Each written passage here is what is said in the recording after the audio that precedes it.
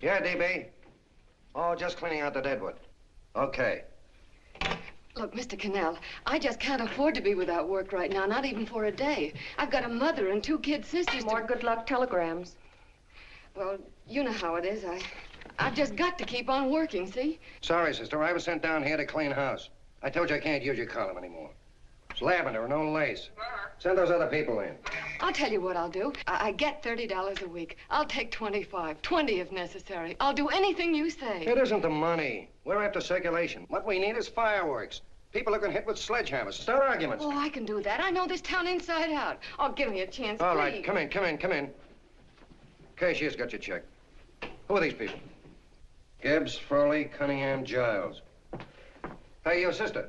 Don't forget to get out your last column before you pick up your check.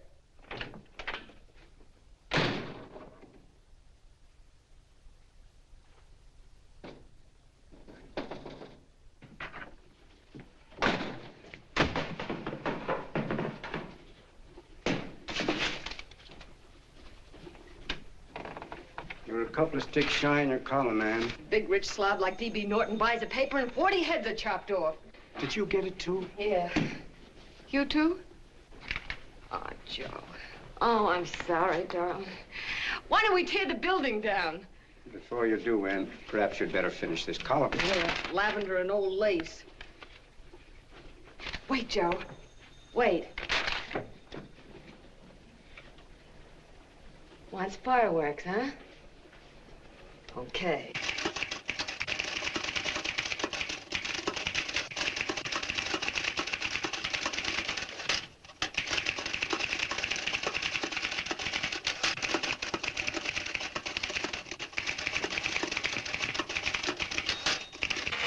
Here. Below is a letter which reached my desk this morning. It's a commentary on what we laughingly call the civilized world. Dear Miss Mitchell, 4 years ago, I was fired out of my job. Since then, I haven't been able to get another one. At first, I was sore at the state administration because it's on account of the slimy politics here we have all this unemployment. But in looking around, it seems the whole world's going to pot. So in protest, I'm going to commit suicide by jumping off the City Hall roof. Signed, a disgusted American citizen, John Doe. Editor's note, if you ask this column, the wrong people are jumping off the roofs. Hey, Ann, this is the old Fakeroo, isn't it? Never mind that, Joe. Go ahead. Sorry.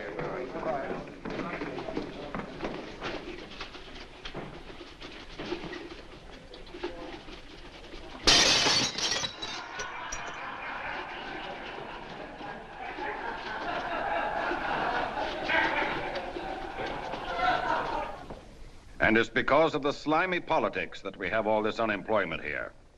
There it is. That's D.B. Norton's opening attack on the governor. Why, Jim, it's just a letter sent into a column. No, I can smell it. That's Norton. Good morning, gentlemen. Good morning, Governor. Good morning, Governor. You're rather early. Governor, did you happen to see this in a new bulletin?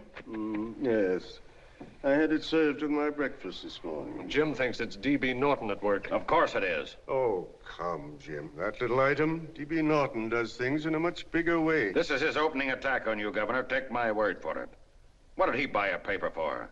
Why did he engage a high-pressure editor like Cannell for? He's in the oil business. I tell you, Governor, he's after your scalp. All right, Jim, all right. Don't burst a blood vessel. I'll look into it. Will you get me Spencer of the Daily Chronicle, please? Yes, I saw it, Governor. If you ask me, that's a phony letter. Why, that gagger's got whiskers on it. Okay, I'll get the mayor and maybe the Chamber of Commerce to go after them. Get Mayor Lovett on the phone. Sorry, the mayor's busy on the other phone. Yes, I know, Mrs. Brewster. It's a terrible reflection on our city. I've had a dozen calls already. Spencer of the Chronicle. Hold him. Just a minute. Yes, Mrs. Brewster. I'm listening. I insist that this John Doe man be found and given a job at once. Now, if something isn't done about it, I'll call out the whole auxiliary. Yes, and the junior auxiliary, too. We'll hold a meeting and see that it is. Yes, Spencer? Who? The governor? Well, what about me? It's my building he's jumping off of, and I'm up for re-election, too. What are you doing? Get Cannell at the bulletin. Why, he's liable to go right past my window. Get me Cannell. What was that? What? Out the window. Something just flew by. I didn't see anything. Well, don't stand there, you idiot. Go and look. Open the window. Oh, why did he have to pick on my building? Is there a crowd in the street? No, sir. Then maybe he's caught on a ledge. Look again. I think it must have been a seagull. A seagull? What's a seagull doing around the city hall? That's a bad omen, isn't it? Oh, no, sir. The seagull is a lovely bird. It's all right, Mrs. Brewster. It was just a seagull. Can I help? Nothing's happened yet. No, I'm watching. Don't worry, Mrs. Brewster. Just leave it all to me. Spencer, I'll call you back. Hello, Canal? What are you doing? This is the mayor. Yes, Mayor Lovett. How many times are you going to call me? I've got everybody and his brother and sister out looking for him.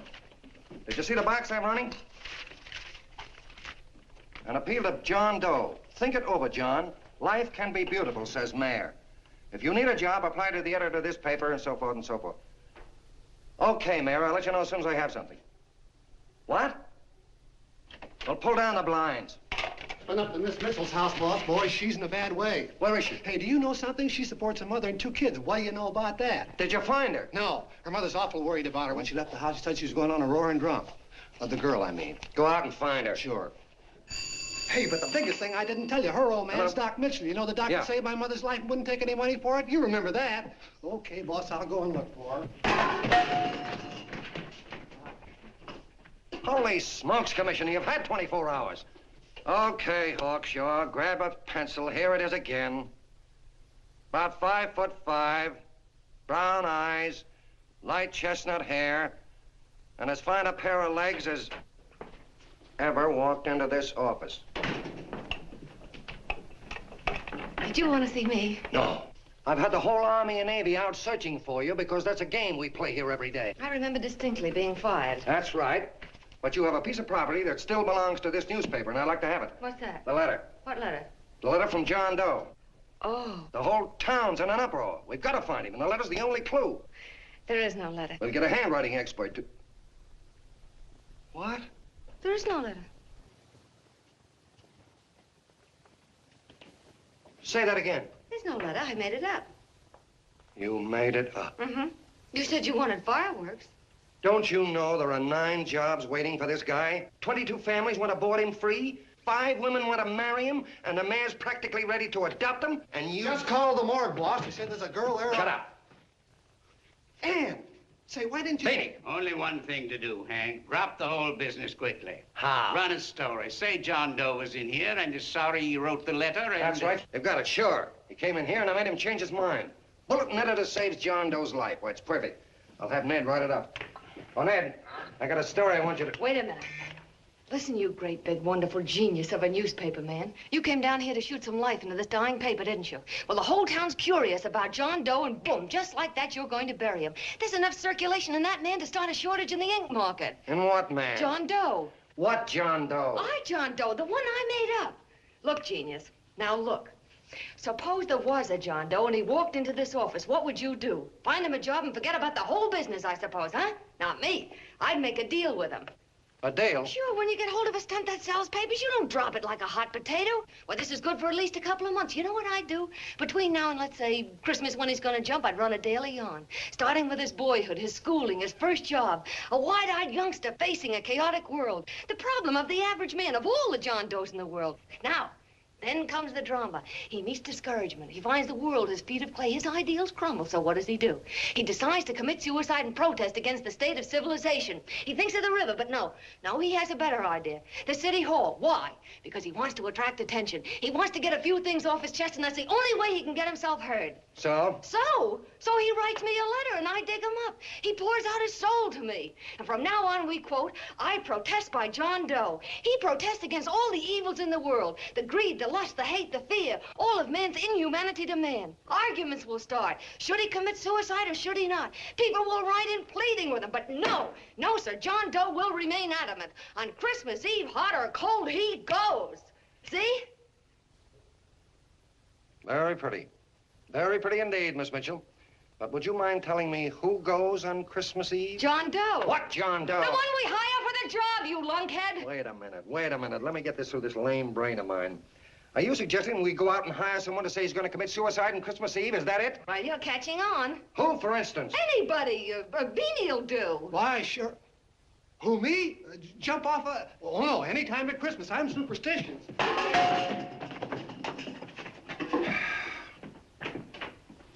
Miss Bishop, do me a favor. Will you go on out and get married and have a lot of babies, but Stay out of newspaper business. Better get that story in, Hank. It's getting late. You're supposed to be a smart guy. If it was raining $100 bills, you'd be out looking for a dime you lost someplace. Holy smokes, wasting my time listening to this mad woman. Look, Chief, look at the Chronicle. It's running on John Doe. They say it's a fake. Why the no good the John Doe story amateur journalism. It's palpably phony. It's a wonder anyone is taking it serious. What do you think of those guys? That's fine. That's fine. Now fall right into their laps. Go ahead. Say John Doe walked in and called the whole thing off. You know what that's going to sound like on top of this. That's all, Ned. Thank you. All right. Amateur journalism, huh? Why, that bunch of sophomores, I can teach them more about... Hey, boss, get a load of this. What? Look. What do they want? They all say they wrote the John Doe letter. Oh, they all wrote the letter. Tell them all to wait. Look, Mr. Cannell, one of those men is your John Doe. They're desperate and will do anything for a cup of coffee. Pick one out and you can make the Chronicle eat their words. I'm beginning to like this. If you ask me, Hank, you're playing around with dynamite. No. The gal's right. We can't let the Chronicle get the laugh on us. We've got to produce a John Doe now. Amateur journalism, huh? I'll show those guys. Sure, and there's no reason for them to find out the truth either, because naturally, I won't say anything. Okay, sister, you get your job back. Plus a bonus. What bonus? Oh, the bonus of $1,000 the Chronicle was going to pay me for this little document. You'll find it says that I, Ann Mitchell, hereby certify that the John Doe letter was created by me. I can read. Sorry. You think this is worth $1,000, do you? Oh, the Chronicle would consider it dirt cheap. Packs everything, including a gun. Okay, sister, you got yourself a deal. Now let's take a look at the candidates. The one we pick has got to be the typical average man. Typical American that can keep his mouth shut. Show me an American who can keep his mouth shut and I'll eat him. Okay, Beanie, bring him in one at a time.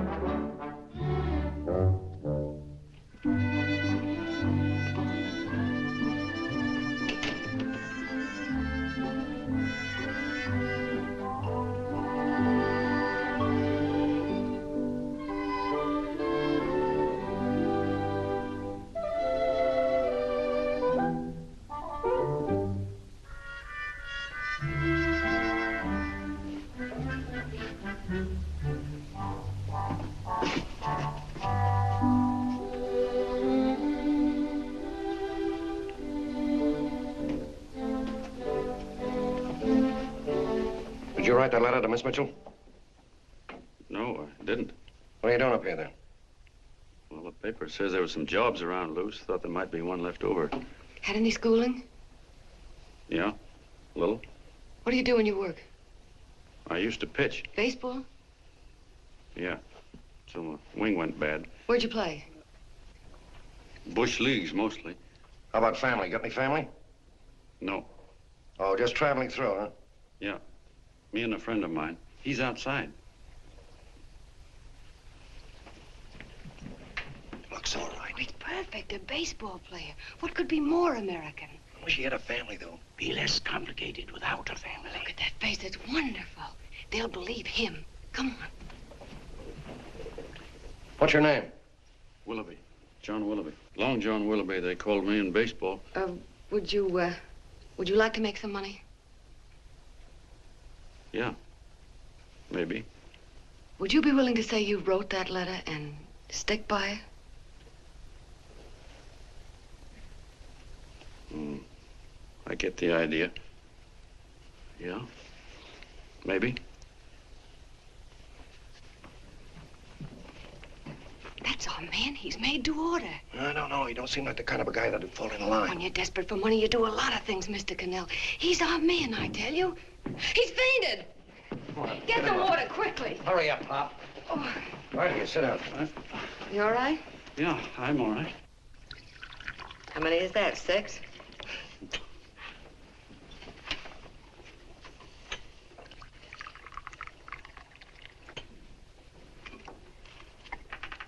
Pretty hungry, weren't you?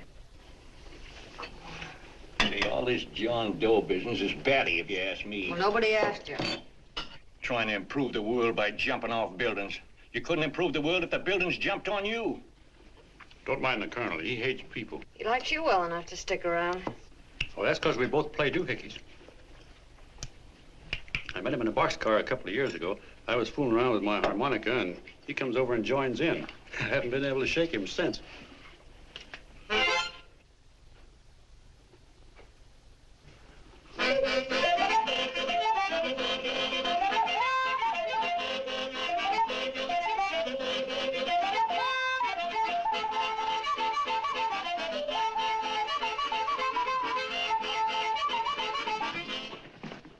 Here he is. No, you can't take pictures of him like that, eating a sandwich and with a beard. But he's going to jump off a building. Yes, but not because he's out of a job. That's not news. This man's going to jump as a matter of principle. Well, maybe you're right. We'll clean him up and put him in a hotel room under bodyguards. We'll make a mystery out of him. Did you speak to Mr. Norton? Thinks it's terrific. Says for us to go the limit. Wants us to build a bonfire under every big shot in the state. Oh, swell. Is that the contract? Yeah.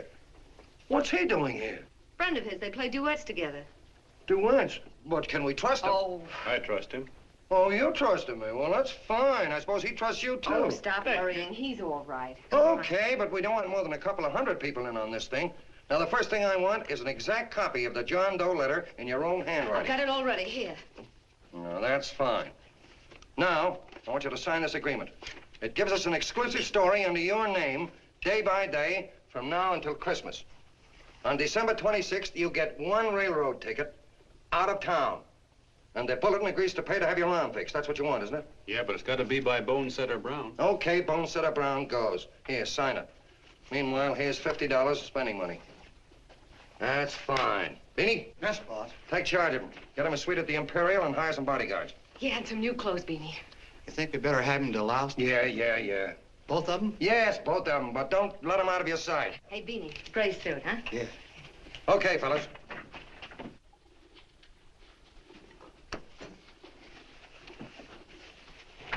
Take it easy, John Doe. And you start pounding that typewriter. Oh, boy, this is terrific. No responsibilities on our part, just statements from John Doe, and we can blast our heads off. Before you pop too many buttons, don't forget to make out that check for 1,000. Okay, fellas, now, let me see. You sit outside the door. Nobody comes in, see? You two fellas sit in here. Hey, pretty nifty, huh? You ain't gonna get me to stay here. Sure you are. No, sir. That spot under the bridge where we slept last night's good enough for me. Say, what'll I do with this baggage? Well, stick him in the bedroom. Give me mine. I ain't staying. You know, we were headed for the Columbia River country before all this John Doe business came up. You remember that, don't you? Sure, I remember. Say, did your ears pop coming up in the elevator? Mine did. All along, John. I tell you, it's no good. You're gonna get used to a lot of stuff that's gonna wreck you. Why, that $50 in your pocket's beginning to show up on you already. And don't pull that on me, neither. Stop worrying, Colonel. I'm going to get my arm fixed out of this. Hey, here's some cigars the boss sent us. Have one. Hey, Help cigars. yourself. No.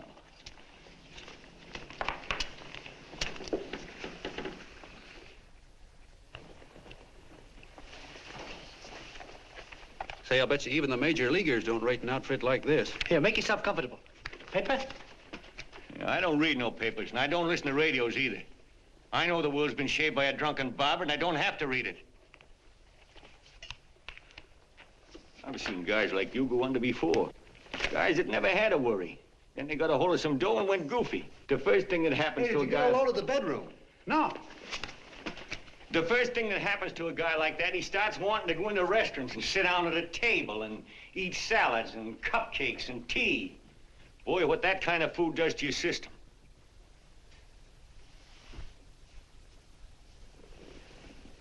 The next thing the dope wants is a room. Yes, sir, a room with steam heat and curtains and rugs. And before you know it, he's all softened up and he can't sleep unless he has a bed.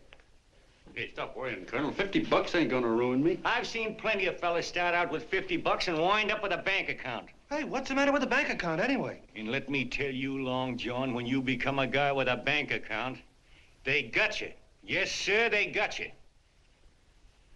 Who's got him? The helots. Who? Hey, there's the City Hall tower I was supposed to jump off of. It's even higher than this. Who's got him? The helots. Woo! Hey, wait a minute! You're not supposed to jump till Christmas Eve. Do you want to get me in a jam? If it's going to get you in the jam, I'll do you a favor. I won't jump. And when they got you, you got no more chance than a road rabbit. Hey, who'd you say was going to get him? Say, is this one of those places where you ring if you want something? Yeah, just use the phone. Boy, I've always wanted to do this. Hey, Doc, look. Look, Doc. Give me that again, will you? Who's going to get him? The helots. Who are they? Listen, Sucky, you ever been broke? Sure, mostly often. All right. You're walking along. Not a nickel in your jeans. You're free as the wind. Nobody bothers you.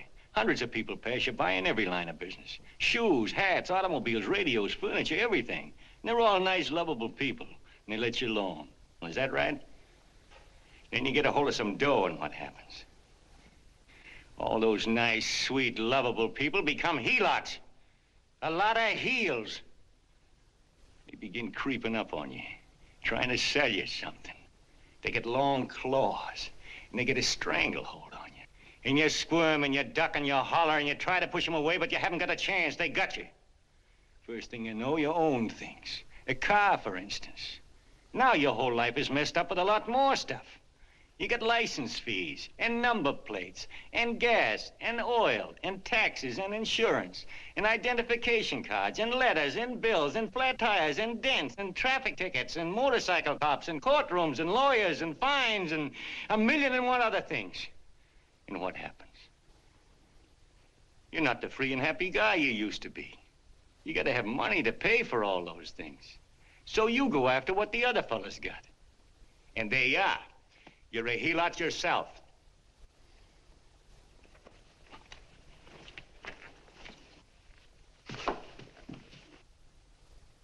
You win, Colonel. Here, take the 50. Go out and get rid of it. You bet I will, just as fast as I can. I'm gonna get some canned goods, a fishing rod, and the rest I'm gonna give away. Give away? Hey, get me a pitcher's glove. I gotta get some practice. Say, he's giving it away. I'm gonna get me some of that. Hey, come back here, you helot. Well, you send up 5 hamburgers with all the trimmings, 5 chocolate ice cream sodas, and 5 pieces of apple pie. No, apple with cheese. Yeah, thanks.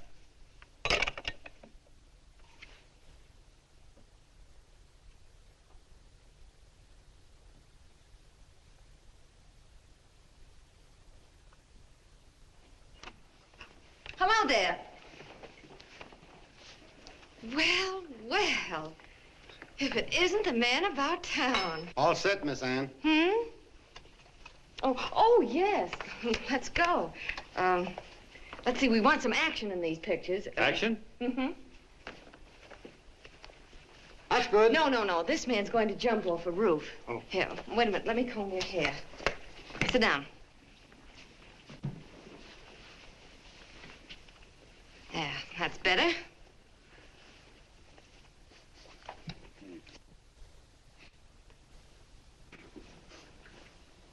You know, he's got a nice face, hasn't he? Yeah, he's pretty. Here, sit down. Quiet, egghead. All right, now a serious expression. Can't. I'm feeling too good. Oh, come on now. This is serious. You're a man disgusted with all of civilization. With all of it? Yes, you're sore at the world. Come on now. Oh, crabby guy, huh? Yeah. No.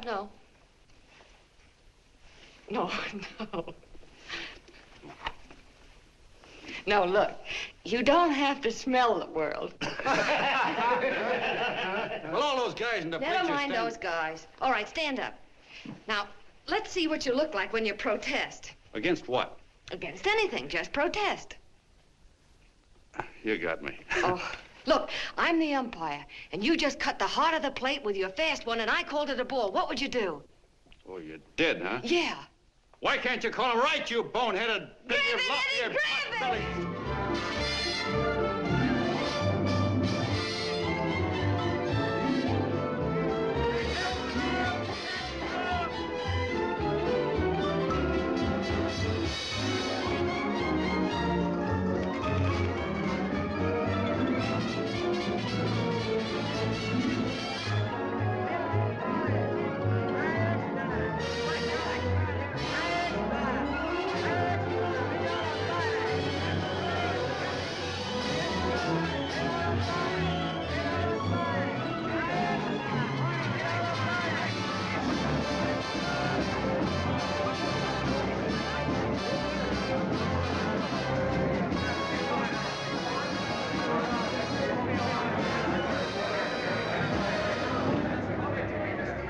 I don't care whose picture they're publishing.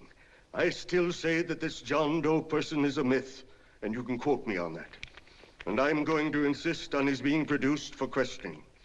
You know as well as I do that this whole thing is being engineered by a vicious man with a vicious purpose, Mr. D.B. Norton.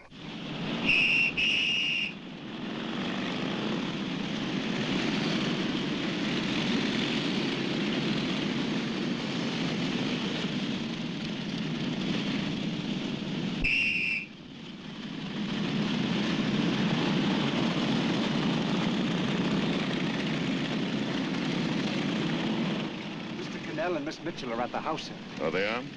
All right. Come on. Personally, I think it's just plain stupidity to drop it. Now, you should see his fan mail, thousands. Why, it's going over like a house afire. What are you afraid of, Canal? It's doubled our circulation. Yeah, but it's got everybody sore. Ads are being pulled. The governor's starting a libel suit. What's more, they all know John Doe's a phony, and they insist on seeing Well, what about it? Let them see him. We'll go on one better. They can also hear him. You own a radio station, Mr. Norton. Why not put him on the air? Watch out for this damn DB. She'll drive you batty. Oh, Look, we can't let him get to this Bush League pitcher and start popping him. Good night.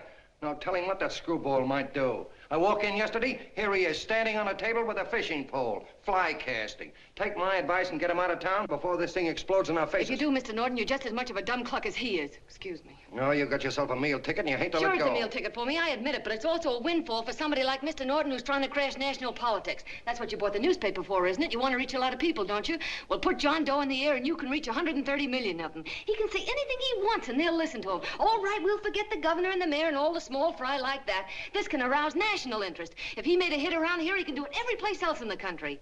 And you'll be pulling the strings, Mr. Norton. Go down to the office and arrange for some radio time. Why, DB, you're not going to I want it as soon as possible. Okay. I just came in to get warm myself. Come on, let's go. Don't you go. I want to talk to you.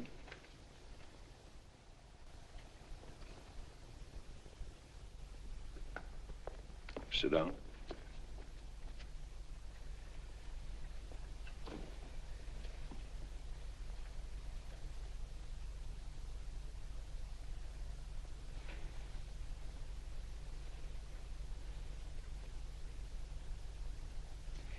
Hey, this John Doe idea was yours, huh? Yes, sir.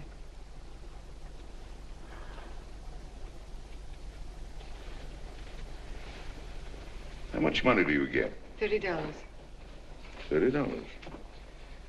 Well, what are you after? I mean, what do you want? A journalistic career? Money. Money? Well, I'm glad to hear somebody admit it. Do you suppose you could write a radio speech that would put that fellow over? Oh, I'm sure I can. Do it, and I'll give you $100 a week. $100? That's only the beginning. You play your cards right, and you'll never have to worry about money again. Oh, I know it. Hello. Hello. Whenever there's a pretty woman around. This is my nephew, Ted Sheldon, Miss Mitchell. How do you do? How do you do? All right, Casanova, I'll give you a break. See that Miss Mitchell gets a car to take her home. Always reading my mind, aren't you?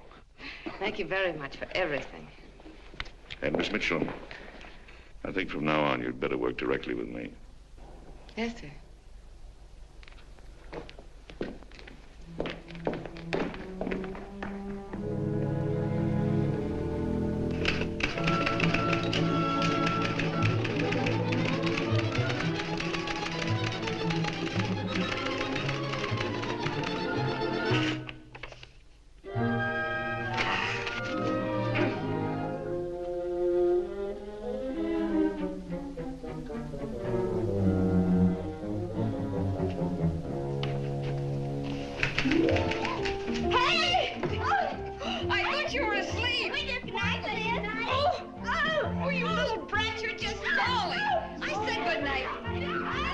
Come, children. It's past your bedtime. Go on, Mama.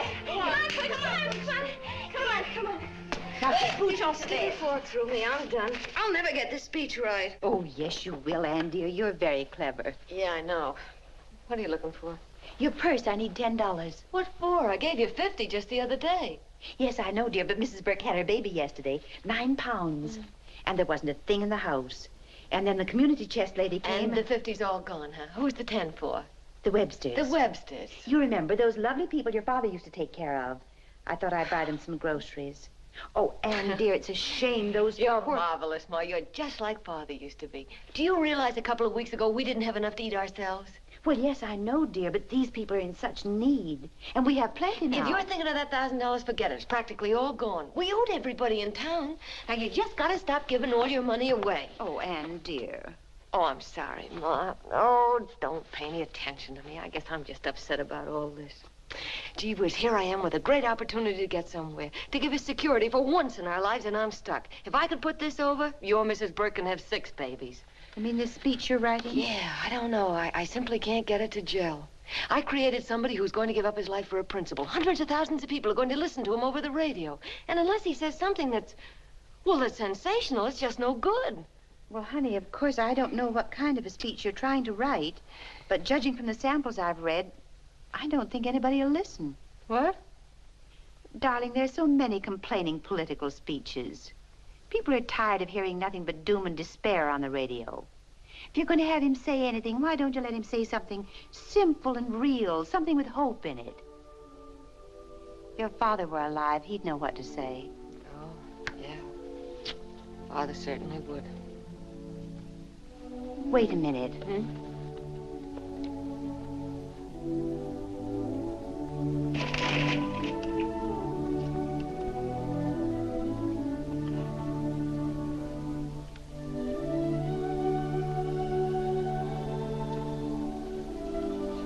That's your father's diary, Anne. Father's... I never knew he had a diary. There's enough in it for 100 speeches. Things people ought to hear nowadays. You'll be careful of it, won't you, dear? It's always helped to keep your father alive for me. You bet I will, Ma. Wait a minute. John Doe don't want to sign no autographs. Well, what does he do all day? What does he do all day? He's writing out his memories. Sorry, lady, you can't see Mr. Doe. He wants to be alone. No, he just sits around all day and commutes with himself.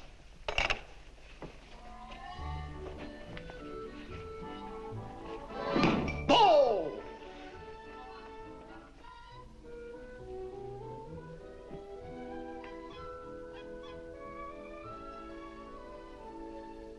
I don't know how you're going to stand it around here till after Christmas. I'll bet you ain't heard a train whistle in 2 weeks.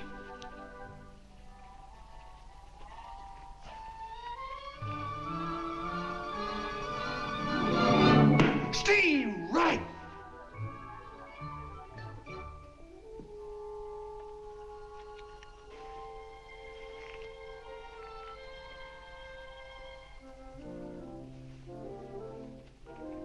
I know why you're hanging around.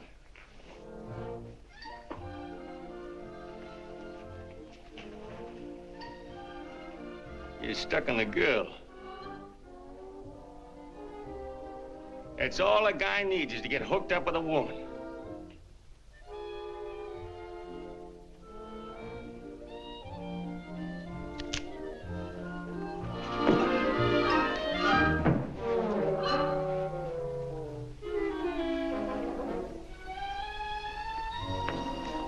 What was that, a single?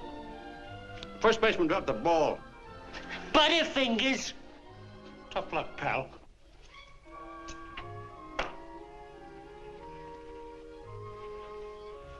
Guy has a woman on his hands. First thing he knows, his life is balled up with a lot more things.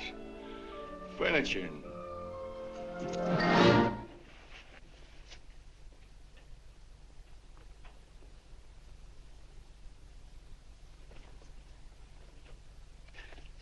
Did you get him? You're out. Swell. What's this, the end of the 8th? 9th.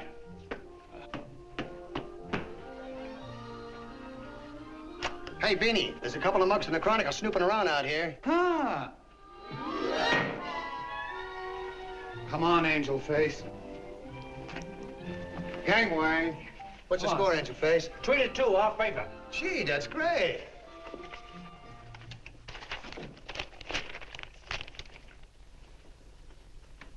Hey, you got swell form there. Must have been a pretty good pitcher. Pretty good. Say, I was just about ready for the major leagues when I chipped a bone in my elbow. I got it pitching a 19-inning game. 19? Yeah. There was a major league scout there watching me, too. And he came down after a game with a contract. You know what? I couldn't lift my arm to sign it. I'll be okay, though, as soon as I get it fixed up. It's too bad. What do you mean, too bad? Huh? Oh, that you'll never be able to play again. What are you talking about? I just told you I was going to get Well, you know how they are in baseball if a guy's mixed up in a racket. Racket? What do you mean? Well, I was just thinking about this John Doe business. Why, as soon as it comes out it's all a fake, you'll be washed up in baseball, won't you? Yeah. Hey, doggone. I never thought about that.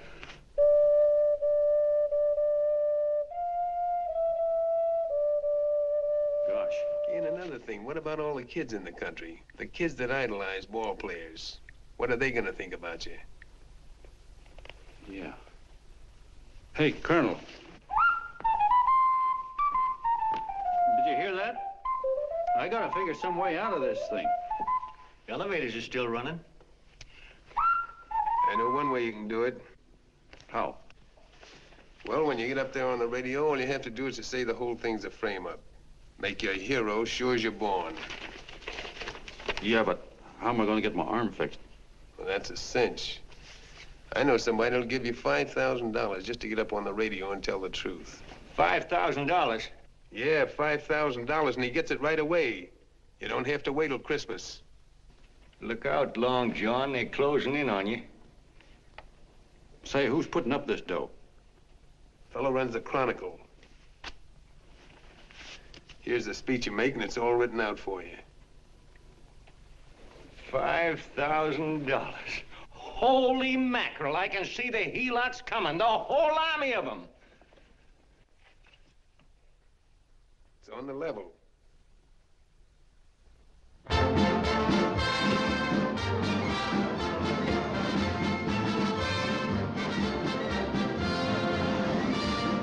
No, I'm sorry. Tickets for the broadcast are all gone. Phone the bulletin. Sorry, no more tickets left.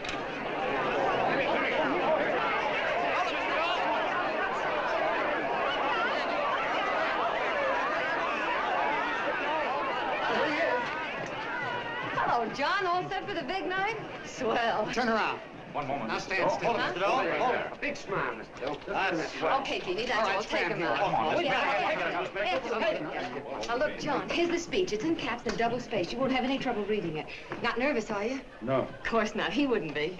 Who? John Doe, the one in there. Hey, don't let your knees rattle. It picks up on the mic. Oh, Beanie, you needn't be nervous, John. All you have to remember is to be sincere. Pick up that phone, Miss Mitchell. It's for you. Okay.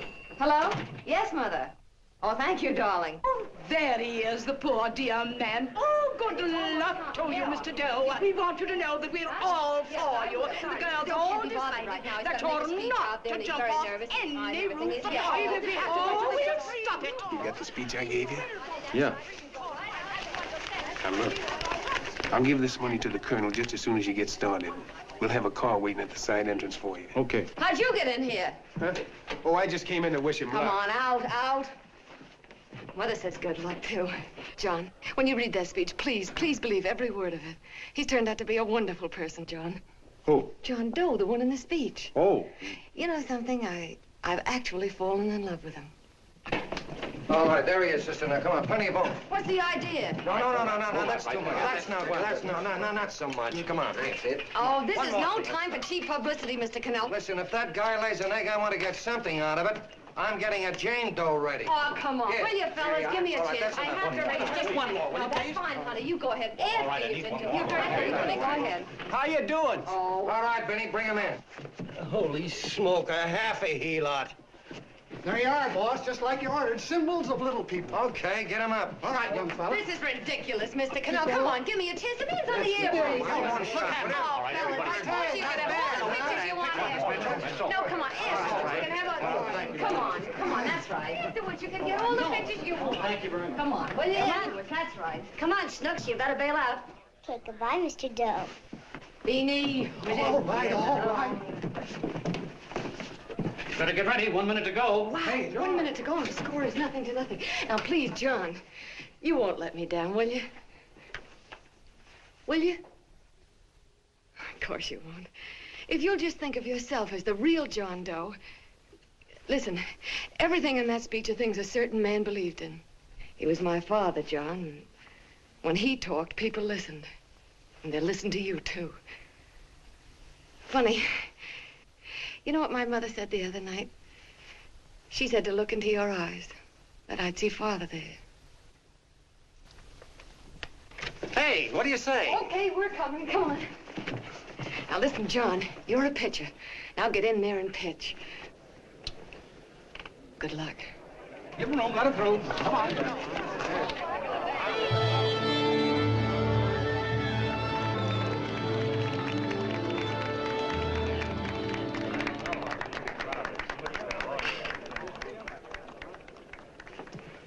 Hey, let's get out of here. There's the door right there. Hey, what are you doing here? That's what I'd like to know. Come on, out. Hey, he's a friend of mine. Never mind, let him alone. He's all right. I'll be right over there pulling for you. No, John, over here.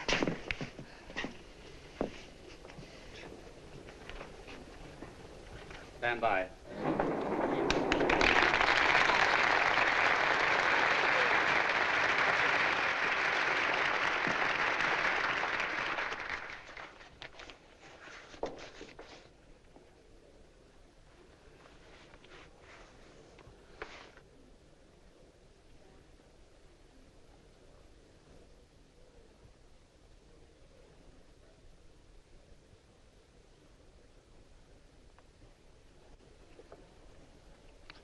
Phone the Chronicle. Tell them to start getting those extras out.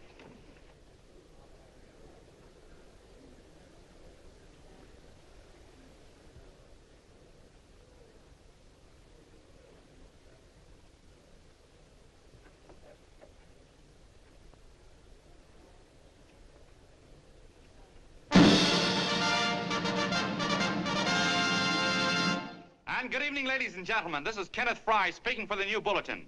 Tonight we give you something entirely new and different. Standing beside me is the young man who has declared publicly that on Christmas Eve he intends to commit suicide, giving as his reason, quote, "I protest against the state of civilization," end quote. Ladies and gentlemen, the New Bulletin takes pleasure in presenting the man who is fast becoming the most talked of person in the whole country, John Doe.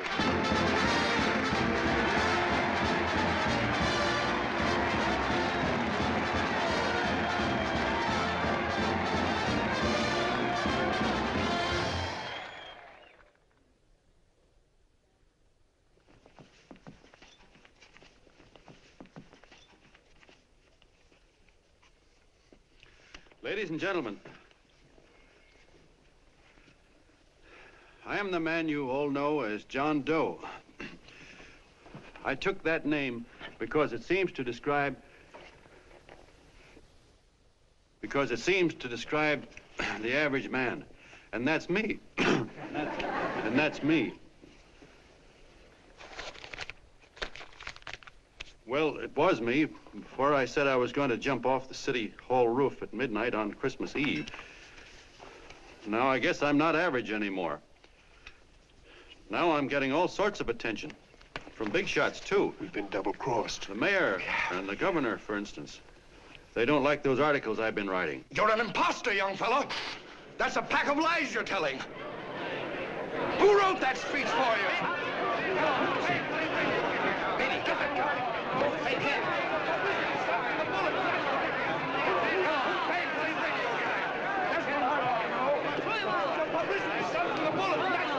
Spencer. Ladies and gentlemen, the disturbance you just heard was caused by someone in the audience who tried to heckle Mr. Doe. The speech will continue.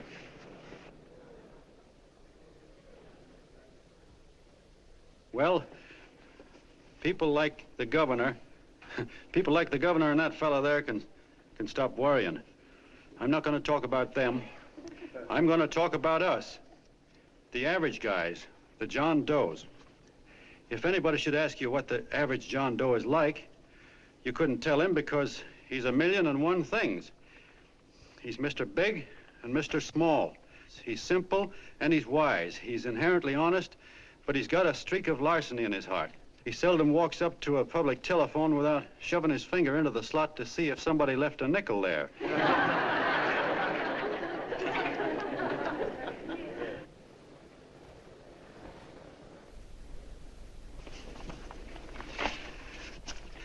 He's the man the ads are written for. He's a feller everybody sells things to. He's Joe Doe, the world's greatest stooge and the world's greatest strength.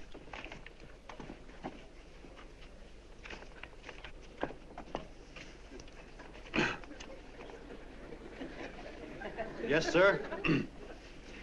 Yes, sir, we're a great family, the John Does. We are the meek who are supposed to inherit the earth.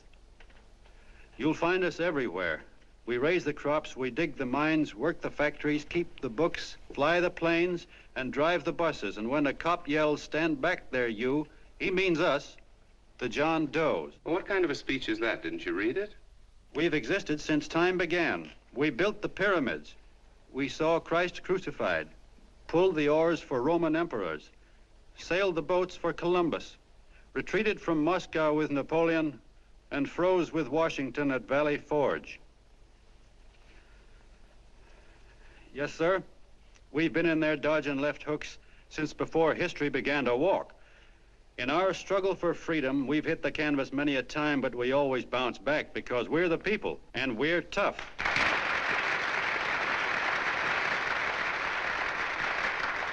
They've started a lot of talk about free people going soft, that we can't take it. That's a lot of hooey. A free people can beat the world at anything, from war to tiddlywinks, if we all pull in the same direction.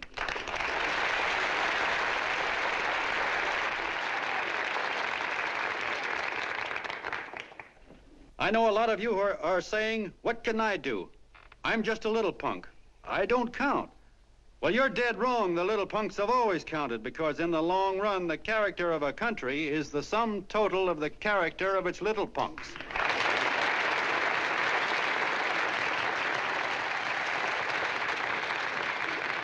But we've all got to get in there and pitch. We can't win the old ball game unless we have teamwork. And that's where every John Doe comes in. It's up to him to get together with his teammate.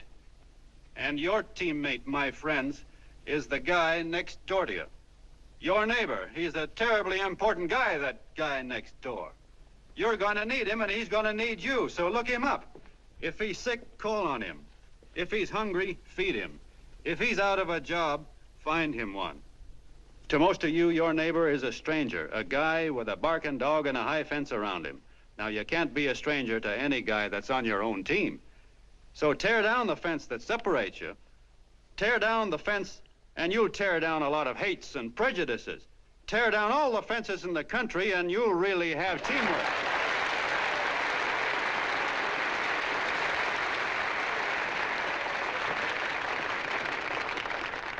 I know a lot of you are saying to yourselves, "He's asking for a miracle to happen. He's expecting people to change all of a sudden." Well, you're wrong. It's no miracle. It's no miracle because I see it happen once every year, and so do you, at Christmas time. There's something swell about the spirit of Christmas, to see what it does to people, all kinds of people. Now, why can't that spirit, that same warm Christmas spirit, last the whole year round? Gosh, if it ever did, if each and every John Doe would make that spirit last 365 days out of the year, we'd develop such a strength, we'd create such a tidal wave of goodwill that no human force could stand against it. Yes, sir, my friends. The meek can only inherit the earth when the John Does start loving their neighbors. You better start right now. Don't wait till the game is called on account of darkness. Wake up, John Doe. You're the hope of the world.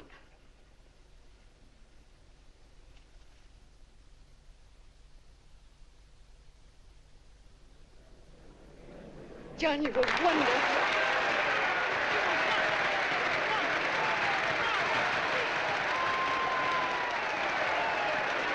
Let's get out of here. Now you're talking.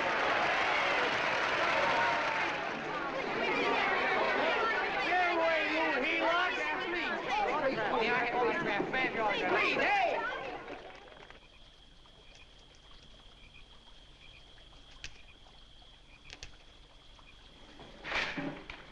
I knew you'd wake up sooner or later. Boy, am I glad we got out of that mess. I had the $5,000 sewed up. Could have been on my way to old Doc Brown. You're a pitcher, John, she says. Now, go in there and pitch. What a sucker. Yeah, she's a heel-out just like the rest of them. It's lucky you got away from her. What was I doing up there making a speech anyway? Me, huh? Geez, the more I think about it, the more I could... Tear down all the fences. Why, if you tore one picket off of your neighbor's fence, he'd sue you. $5,000 had it right in my hand. What do you mean he ran away? Well, go after him, find him. That man is terrific.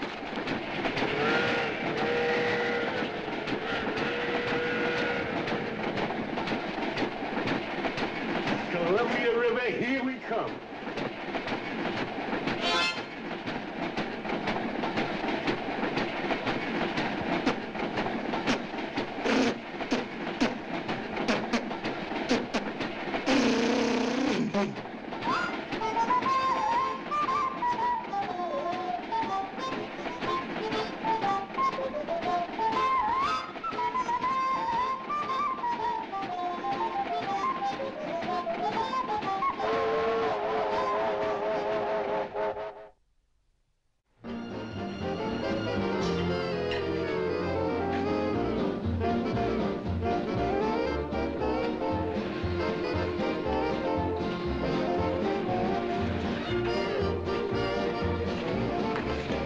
Jitterbugs.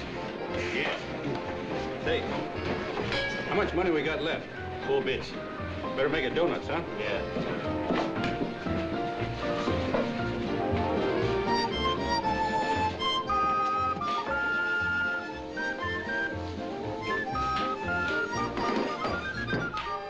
What'll it be, gents? Have you got a couple of steaks about that big and about that thick?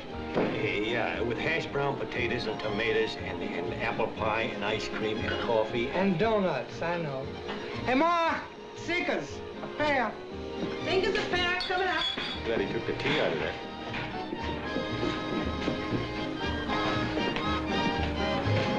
Hey, look. Join the John Doe Club. John Doe Club?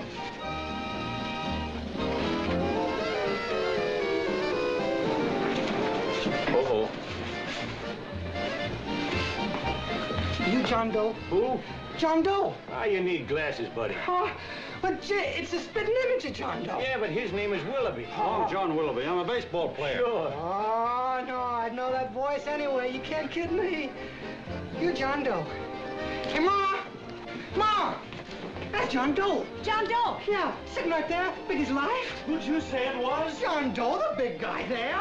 I know. Pictures in the paper. That's John Guy. John Doe. John Doe. Sitting right there, John Doe.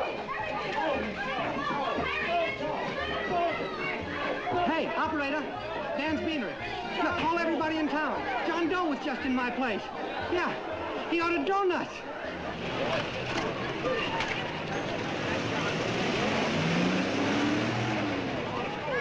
John Doe. See John Doe.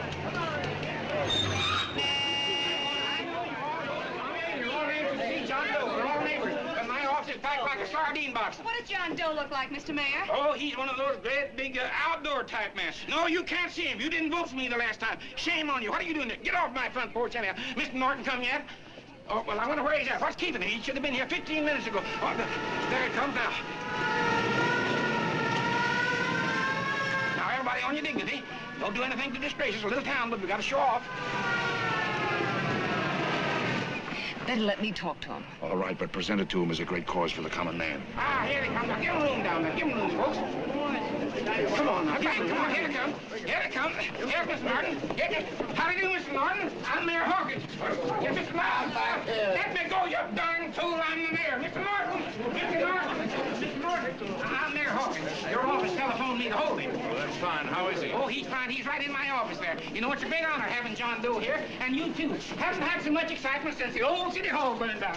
People are so excited they nearly tore his clothes off. Oh, Matilda, darling, phone the newspapers, tell them Mr. Norton's here. Step right inside, Mr. Norton. My office. Very comfortable here, Mr. Norton. Just had it air conditioned. Gangway, please. Get room for Mr. Norton. Gangway. Gangway.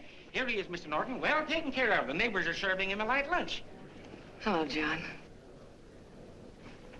Well, Mr. Mayor, if you don't mind, we'd like to talk to him alone. Why, certainly, certainly. All right, everybody. Clear out. No, but you... Everybody, quickly now. Come on, you. Come on.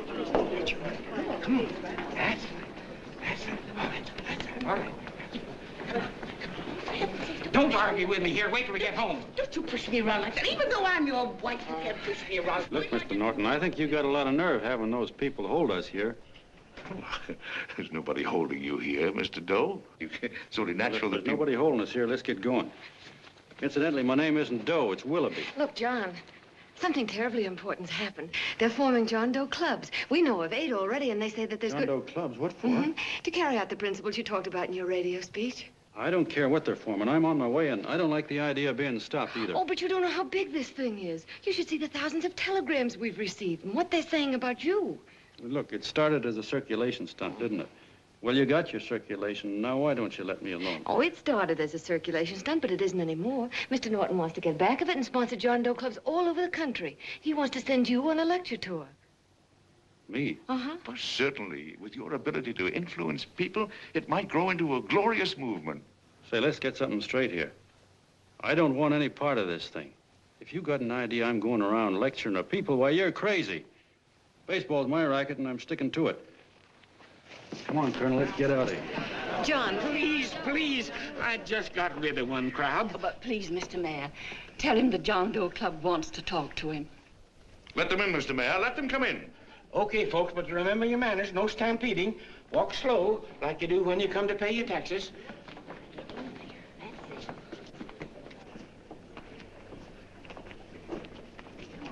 Okay. All right, give me a chance. Come right in. My name's Bert Hansen, Mr. Doe. I'm the head soda jerker at Schwabacker's drugstore. Well, sir, you see, me and my wife, we heard your broadcast, and we got quite a bang out of it, especially my wife. Kept me up half the night saying, that man's right, honey. The trouble with the world is nobody gives a hoot about his neighbor. That's why everybody in town's sore and cranky at each other. And I kept saying, well, that's fine, but how's a guy going to go around loving the kind of neighbors we got? Old Sourpuss, for instance. You see, Sourpuss Smithers is a guy who lives all alone next door to us. He's a cranky old man that runs a second-hand furniture store. We haven't spoken to him for years. I always figured he was an ornery old gent that hated the world because he was always slamming his garage door and playing the radio so loud he kept half the neighbors up. Well, anyway, the next morning, I'm out watering the lawn, and I look over, and there's Sourpuss on the other side of the hedge straightening out a dent in his fender. And my wife yells to me out the window. She says, go on, speak to him, Bert. And I figured, well, heck, I can't lose anything, so I yelled over to him, good morning, Mr. Smithers. He went right on pounding his fender. Was I burned? So I turned around to give my wife a dirty look, and she said, louder, louder, he didn't hear you. So in a voice you could have heard in the next county, I yelled, good morning, Mr. Smithers. Well, sir, you could have knocked me over with a feather. Old Sourpuss turned around, surprised-like, and he put on a big smile, came over and took my hand like an old lodge brother, and he said, good morning, Hansen. I've been wanting to talk to you for years, only I thought you didn't like me. And then he started chatting away like a happy little kid, and he got so excited his eyes all... Well, Mr. Doe, before we got through, I found out Smithers is a swell egg, only he's pretty deaf, and that accounts for all the noises. And he says it's a shame how little we know about our neighbors. And then he got an idea, and he said, how's about inviting everybody someplace where we can all get together and know each other a little better? Well, I'm feeling so good by this time, I'm ripe for anything. So Smithers goes around the neighborhood inviting everybody to a meeting at the schoolhouse, and I tell everybody that comes in the store, including Mr. Schwabacker, my boss. I'm talking too much. Well, I'll be doggone if over 40 people don't show up. Of course, none of us knew what to do, but we sure got a kick out of seeing how glad everybody was just to say hello to one another. Tell him about making Sourpuss chairman. Oh, yeah, we made Sourpuss chairman and decided to call ourselves the John Doe Club. And say, incidentally, this is my wife. Come here, honey. This is my wife, Mr. Doe. How do you do, Mr. Doe? Sourpuss is here, too. Oh, is he? This is Sourpuss, or excuse me, Mr. Smithers, Mr. Doe. That's all right. If you didn't call me Sourpuss, it wouldn't feel natural. Well, anyway, I guess nearly everybody in the neighborhood came except the Delaney's. The Delaney's live in a big house with an iron fence around it, and they always keep their blinds drawn. And we always figured that he was just an old miser that sat back counting his money, so why bother about inviting him? Until Grimes, the milkman, spoke up and he said, say, you've got the Delaney's all wrong. And then he tells us about how they canceled their milk last week and how when he found a note in the bottle, he got kind of curious-like and he sort of peeked in under the blinds and found the house was empty. If you ask me, he says, they're starving. Old man Delaney has been bringing his furniture over to my place at night, one piece at a time, and selling it. Yeah, and, well, sir, a half dozen of us ran over there to fetch him, and we brought him to the meeting. And what a reception they got. Why, everybody shook hands with him and made a fuss over them, and, well, finally, Mr. and Mrs. Delaney just sat right down and cried. And then we started to find out about a lot of other people. Yeah, sure. Well, you know Grubel, for instance. Grubel's here. See? Yeah, that's a... Of course, you don't know Grubel, but he's the man that everybody figured was the worst no-account in the neighborhood because he was living like a hermit and nobody would have anything to do with him. That isn't until Murphy, the postman, told us the truth. Why, Grubel, he says, he lives out of garbage cans because he won't take charity, because it'd ruin his self-respect, he says. Just like you said on the radio, Mr. Doe. Well, sir, about a dozen families got together and gave Grubel a job watering their lawns. Isn't that wonderful? And then we found jobs for 6 other people, and they've all gone off for leave. Yeah, and my boss, Mr. Schwabecker, made a job in his warehouse for old man Delaney. And he gave you that $5 raise. Yeah, wasn't that swell? Why, Bert, I feel slighted. I'd like to join, but nobody asked me. I'm sorry, Mayor, but we voted that no politician could join. Just the John Does of the neighborhood, because you know how politicians are. Well, the reason we wanted to tell you this, Mr. Doe, was just to give you an idea of what you started. And from where I'm sitting, I don't see any sense in you jumping off any building. No. And, well, thank you for listening. Goodbye, Mr. Doe. You're a wonderful man. And it strikes me you can be mighty useful walking around for a while. Goodbye, Mr. Doe. Goodbye, Mr. Doe.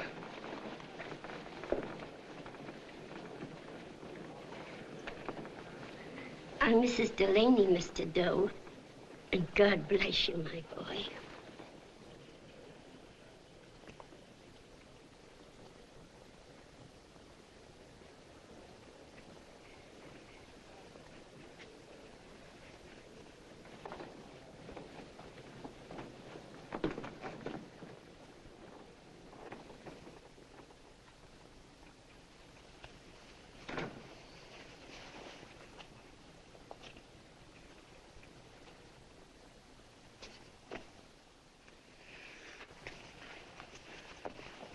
Gee whiz, I'm all mixed up. I don't get it. Look, all those swell people think I'm going to jump off a building or something. I never had any such idea. Gosh. The fellow'd have to be a mighty fine example himself to go around telling other people how to... Say, look, what happened the other night was on account of Miss Mitchell here. She wrote the stuff. Don't you see what a wonderful thing this can be? But we need you, John. You're hooked. I can see that right now. They got you. Well, I'm through. For 3 years, I've been trying to get you up to the Columbia River country. First, it was your glass arm. Then it was the radio. And now it's the John Doe clubs. Well, I ain't waiting another minute. Gangway, you helots. Hey, Colonel, wait a minute. Oh, please. Hey, Colonel! I want you personally to go along with John Doe and Miss Mitchell and handle the press and the radio. Me? Yes, I don't want to take any chances. And Johnson. Yes, Stevie? Your crew will do the mop-up job. They'll follow John Doe into every town, see that the clubs are properly organized and the charters issued. Right. There are only 8 flags up there now. I want to see that map covered before we get through.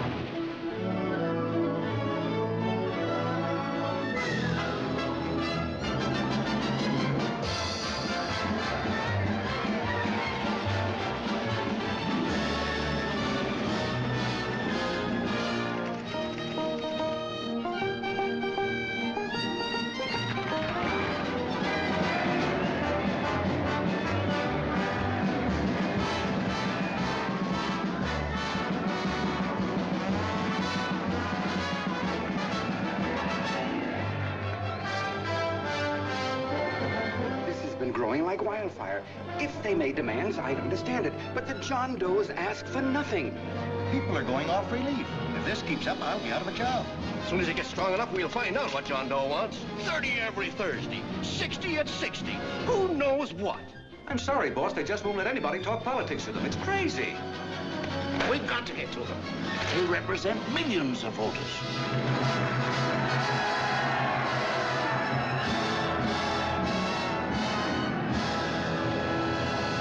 I tell you, ladies and gentlemen, this thing has been nothing short of a prairie fire. We've received so many applications for charters to the John Doe clubs, we haven't been able to take care of them. I'd hate to have that many pins stuck in me. This John Doe convention is a natural. It's going to put our city on the map. Why, over 2,400 John Doe clubs are sending delegates. Can you imagine that? You, Mr. Mayor, will be the official host. You will make the arrangements for decorating the city, parades, and a reception for John Doe when he gets home. And don't wear your high hat. No high hat? No high hat. And from you, Cannell, I want a special John Doe edition every day until the convention is over. And now, if you will, please step into the outer office and look your prettiest because there are photographers there to take pictures of this committee. Don't worry, D.B. Everything will be taken care of. Isn't it all too wonderful? Gather down here in a nice group. I'll get a nice picture of you. Oh, Mr. Mayor, would you step down in front row, please? You ladies get close to him. That's it. Well, I don't get it. Get what? Look, D.B., I'm supposed to know my way around. This John Doe movement has cost you a fortune. Now, this convention is going to cost plenty. Well? Well, I'm stuck with 2 and 2, and I'm a sucker if I can make 4 out of it. Where do you come in? You'll have the satisfaction of knowing that my money has been spent for a worthy cause. I see. I better stick to running the paper, huh? I think maybe you better had. And Cannell, I'd like to have the John Doe contract, all the receipts for the money we advanced him with the letter Miss Mitchell wrote, for which I gave her $1,000. Yes, sure.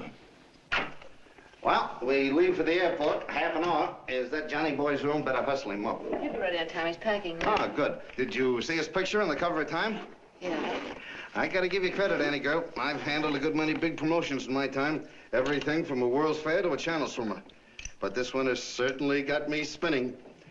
And now a John Doe convention. Wow. Say, if you could only get him to jump off the City Hall roof on Christmas Eve, I'd guarantee you 500,000 people there. Charlie. Hmm? What do you make of him? Oh, Johnny boy? Well, I don't know what angle you want, but I'll give it to you quick. Number 1, he's got great yokel appeal, but he's a nice guy. Number 2, he's beginning to believe he really wrote that original suicide letter that you made up. Number 3, he thinks that you're Joan of Arc or something. Yeah, I know. Number 4, well, you know what number 4 is. He's nuts about you. Yeah, it's running out of his ears. You left out number 5. We're all heels, me especially. Holy smoke. Come in.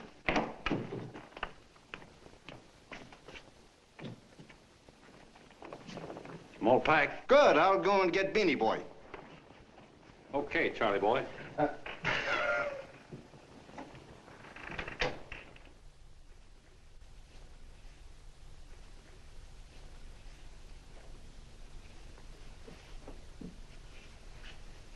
Can I help you pack?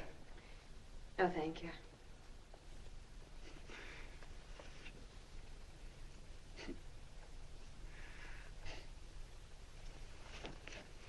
Do you care if I sit down out here?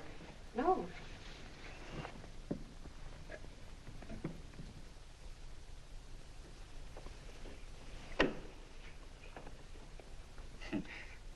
You know, I had a crazy dream last night.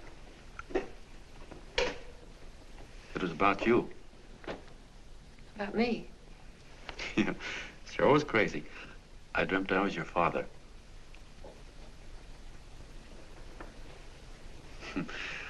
There was something I was trying to stop you from doing.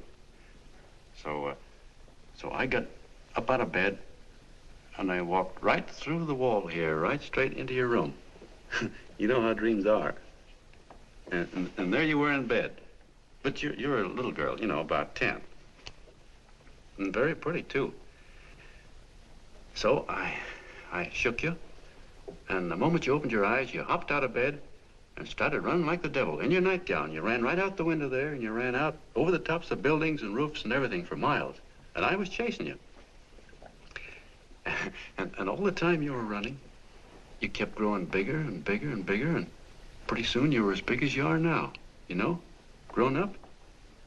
And all the time I kept asking myself, what am I chasing her for? And I didn't know. Isn't that a hot one? Well, anyway, you ran into some place, and then I ran in after you, and when I got there, there you were, getting married. And the nightgown had changed into a beautiful wedding gown. You sure look pretty, too. And then I knew what it was I was trying to stop you from doing. Dreams are sure crazy, aren't they? Well, would you like to know who it was you were marrying? Oh, a tall, handsome Ubangi, I suppose. No, not that bad. It was that fellow that sends you flowers every day. What's his name? Mr. Norton's nephew? Ted Sheldon. Yeah, that's the one. But here's the funniest part of it all. I was the fellow up there doing the marrying, you know, the justice of peace or something. You were? I thought you were chasing me. Well, yes, I was, but I was your father then, you see. But the real me, John Doe, or that is, Long John Willoughby, I was the fella up there with the book. You know what I mean? I guess so. Then what happened? Well, I took you across my knee and I started spanking you. That is, I didn't do it. I mean, I did do it, but it wasn't me, you see. I was your father then.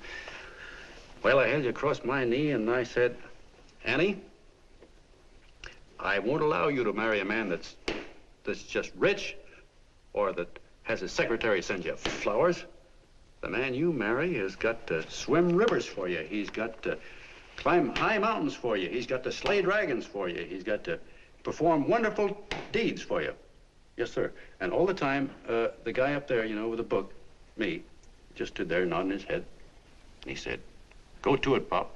Whack her one from me, because that's just the way I feel about it, too. So he said, come on down here and whack her yourself. So I came down and I whacked you a good one, see? Then he whacked you, and I whacked you another one. We both started whacking you like... Well, if you're through whacking her, come on, let's get going. Okay, fellas, right in here. You go out the side entrance, there's a bunch of autograph seekers out front. We'll be down with the bags in a minute. Come on, don't make a government project out of this.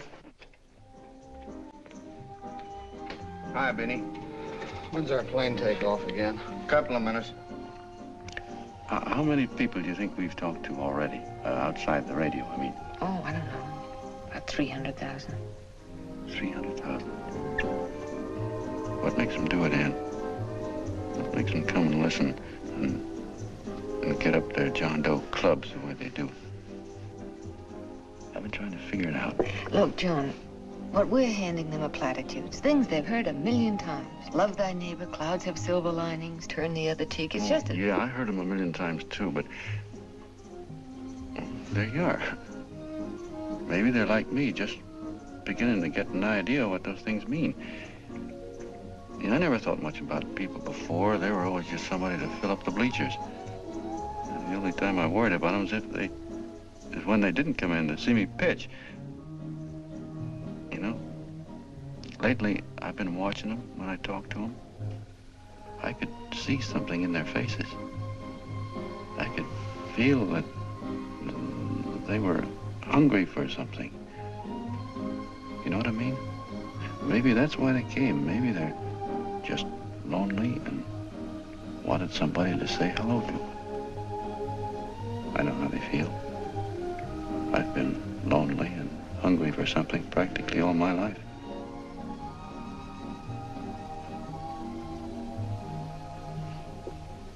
All aboard, folks.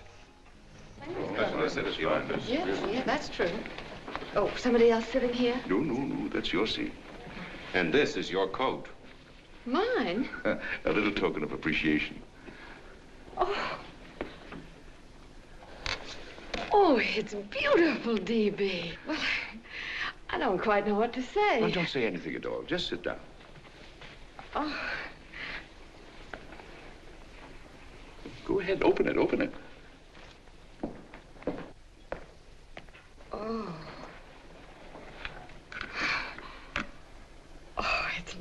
lovely. And a new contract goes with it. Well, come on, spring it. You've got something on your mind. It must be stupendous. You know, that's what I like about it. Right to the point, like that. All right, Practical Annie, here it is. Tomorrow night, before a crowd of 15,000 people and talking over a nationwide radio hookup, John Doe will announce the formation of a third party. A third party? Yes, the John Doe Party. Devoted entirely to the interests of all the John Does all over the country, which practically means 90% of the voters. He will also announce the third party's candidate for the presidency. A man whom he personally recommends, a great humanitarian, the best friend the John Does have. Mr. D.B. Norton. Yes.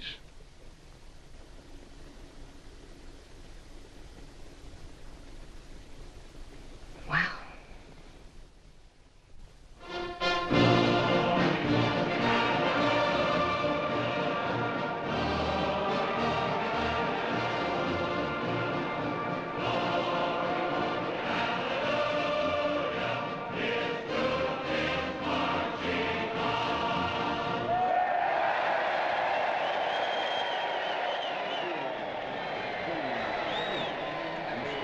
And although the opening of the convention is hours off, the delegates are already pouring into the ballpark by the droves, with lunch baskets, banners, and petitions asking John Doe not to jump off any roof. No matter how you look at it, it's still a phenomenal movement. These John Does, or the hoi polloi, as you've heard people call them, have been laughed at and ridiculed, but here they are, gay and happy, having traveled thousands of miles, their expenses paid by their neighbors, to come here to pay homage to their hero, John Doe.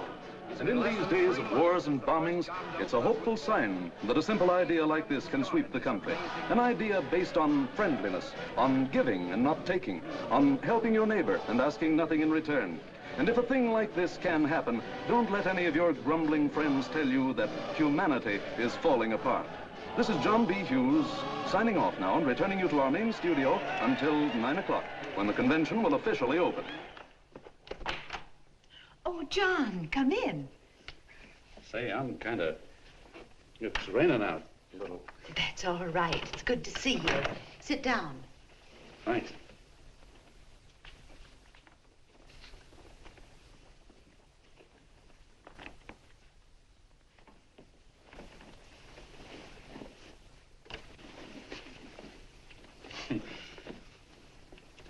It's for Anne.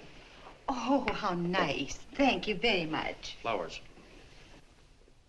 I'm terribly sorry she isn't here. She isn't?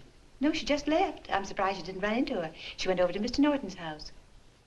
Oh. Did you want to see her about something important? Yeah, well, no, it'll wait. Say, he's a nice man, isn't he? Mr. Norton, I mean. He's done an awful lot for the...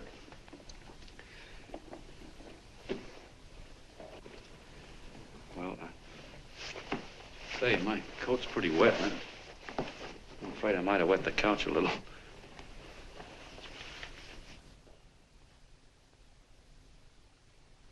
Well, I guess I'll see her at the convention later. Yes, of course. I'll see that she gets the flowers. Thanks. Good night, Mrs. Mitchell. Good night, John.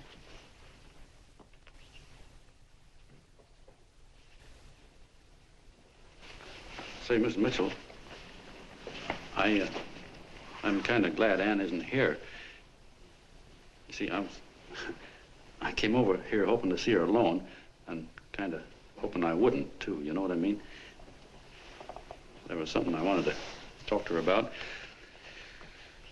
But, well, it'll wait, I guess. Good night. Good night, John. Say, look, Mrs. Mitchell, have you ever been married? Oh, I'm sure you have. Gosh, that's pretty silly. I guess you must think I'm kind of batty. Well, I guess I'd better be going at that. John, my husband said, I love you. Will you marry me? You did? What happened? I married him. Well, yeah, that's what I mean, see? It was easy as all that, huh? Uh-huh. Yeah, but look, Mrs. Mitchell, you know, I love Anne, and it's going to be awfully hard for me to say it because, well, you know, she's so wonderful. And, well, the best I ever was a Bush League pitcher. And, you know, I think she's in love with another man, the one she made up. You know, the real John Doe. Well, that's pretty tough competition. I bet you he'd know how to say it all right. On me, I get up to it and around it and in back of it, but I never get right to it. You know what I mean? So the only chance I've got is, well, if somebody could kind of give her a warning, sort of prepare her for the shock. You mean you'd like me to do it? Hmm? Well, I was thinking that, yeah, you know, sort of break the ice. Of course I will, John. See, listen, thank you, Mrs. Mitchell. Hey, you're okay.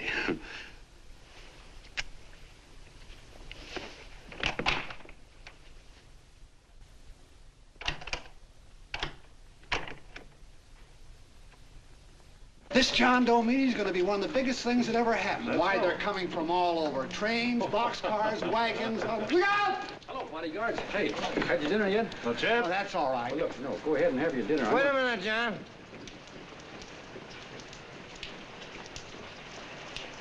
Hello, Mr. Connell. How are you, John? John, I want to have a little talk with you. What's the matter? Are you falling? Come on. Hey, boss. Oh, quiet. Say, tell me something. Did you read the speech you're going to make tonight? No, I never read the speeches before I make them. I get more of a kick out of it that way. Uh-huh. It's just exactly what I thought. Beanie, go on down to the office, tell Pop to give you the speech. There's a copy on my desk. Gee whiz, boss, you know Mr. Norton told me not to leave him, not even for a minute. Go on. We'll be at Jim's bar up the street. You're a nice guy, John. I like you. You're gentle. I always like gentle people. Me, I'm hard. Hard and tough. I got a use for hard people. Gotta be gentle to suit me. Like you, for instance.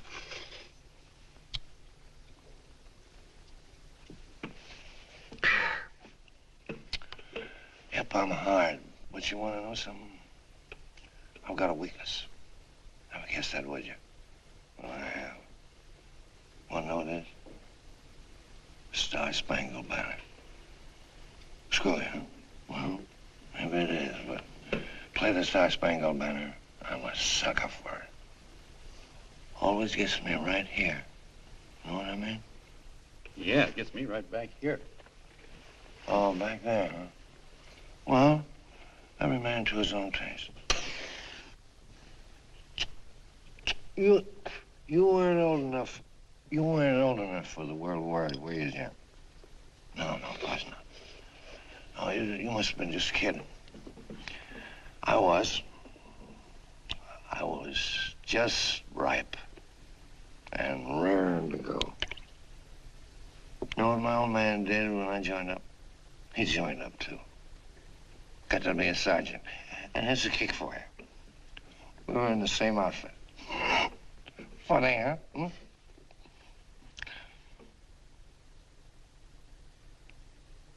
He was killed, John. I saw him get it. I was right there, and I saw it with my own eyes.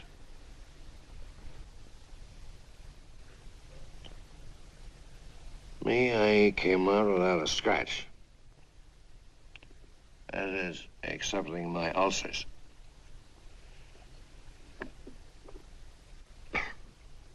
I should be drinking milk, you know. This stuff is poison. Hey, Tubby. Yes, Mr. Connell? What do you say, huh? All right. Yep, I'm a sucker for this country. I'm a sucker for the Star-Spangled Banner, and I'm a sucker for this country. I like what we got here. I like it. A guy can say what he wants and do what he wants without having a bayonet shoved through his belly. And that's all right, isn't it? You betcha. Yeah. Well, we don't want anybody coming around changing that, do we? No, sir. No, sir. And when they do, I get mad. I get boiling mad. And right now, John, I'm sizzling. I get mad for a lot of other guys besides myself. I get mad for a guy named Washington, and a guy named Jefferson, and Lincoln. Lighthouses, John. Lighthouses in a foggy world. You know what I mean? Yeah, you bet. Listen, pal, this fifth column stuff is pretty rotten, isn't it? Yeah, it certainly is. And you'd feel like an awful sucker if you found yourself marching right in the middle of it, wouldn't you? You. Of course, you wouldn't know it because you're gentle. But that's what you're doing. You're mixed up with a skunk, my boy. A no-good, dangerous skunk. Say, you're not talking about Mr. Norton, are you? I'm not talking about his grandfather's pet poodle. You must be wrong, Mr. Cannell. Because he's been marvelous about the John Doe clubs. Yeah? Say, you're sold on this John Doe idea, aren't you? Sure. Sure. I don't blame you. So am I. It's a beautiful miracle. A miracle that can only happen right here in the good old USA. And I think it's terrific. What do you think of that? Me, hard-boiled Cannell, and I think it's plenty terrific. All right. Now, supposing a certain unmentionable worm whose initials are DB was trying to use that to shove his way into the White House so he could put the screws on, so he could turn out the lights in those lighthouses. What would you say about that, huh? Nobody's going to do that, Mr. Cannell. They can't use the John Doe clubs for politics. That's the main idea. Is that so? Then what's a big political boss like Hammett doing in town? And a labor leader like Bennett? And a lot of other big shots are up at DB's house right now. Wolves, John. Wolves. Waiting to cut up the John Does. Wait till you get a gander at the speech you're going to make tonight. You're all wet. Miss Mitchell writes those speeches. Nobody can make her write that kind of stuff. They can't, huh? Who do you think writes them? My Aunt Emma?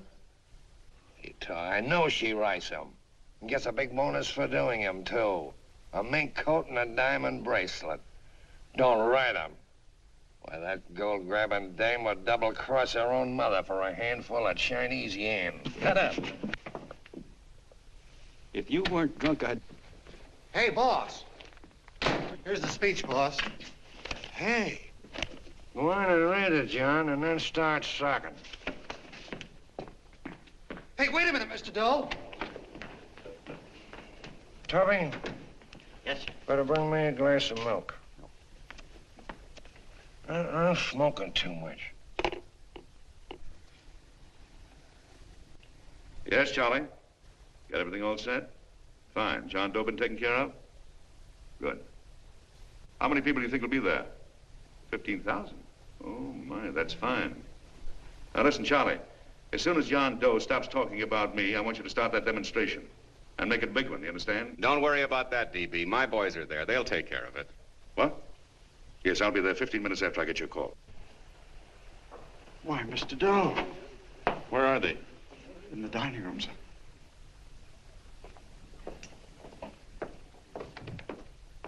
Now, gentlemen, I think we're about ready to throw that great big bombshell. Yeah, well, it's about time. Even a conservative estimate shows that we can count on anywhere between 10 and 20 million John Doe votes. Now, add to that the labor vote that Mr. Bennett will throw in, and the votes controlled by Mr. Hammett and the rest of you gentlemen in your own territories, and nothing can stop us. As I said before, I'm with you, providing you can guarantee the John Doe vote. Don't worry about that.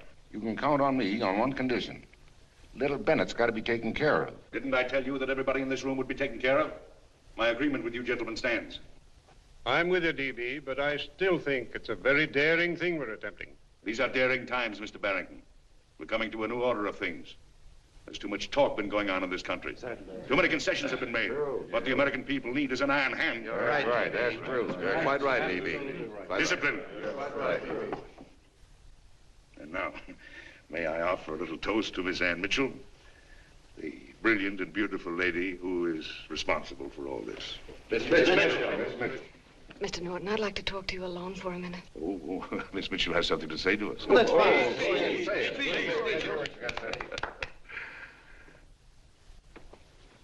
Hello.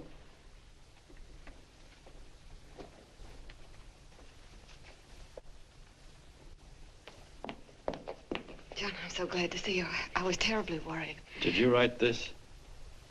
Yes, I did, John, but I had no idea what was going on. You didn't? No. That's a swell bracelet you're wearing. John, why aren't you at the convention?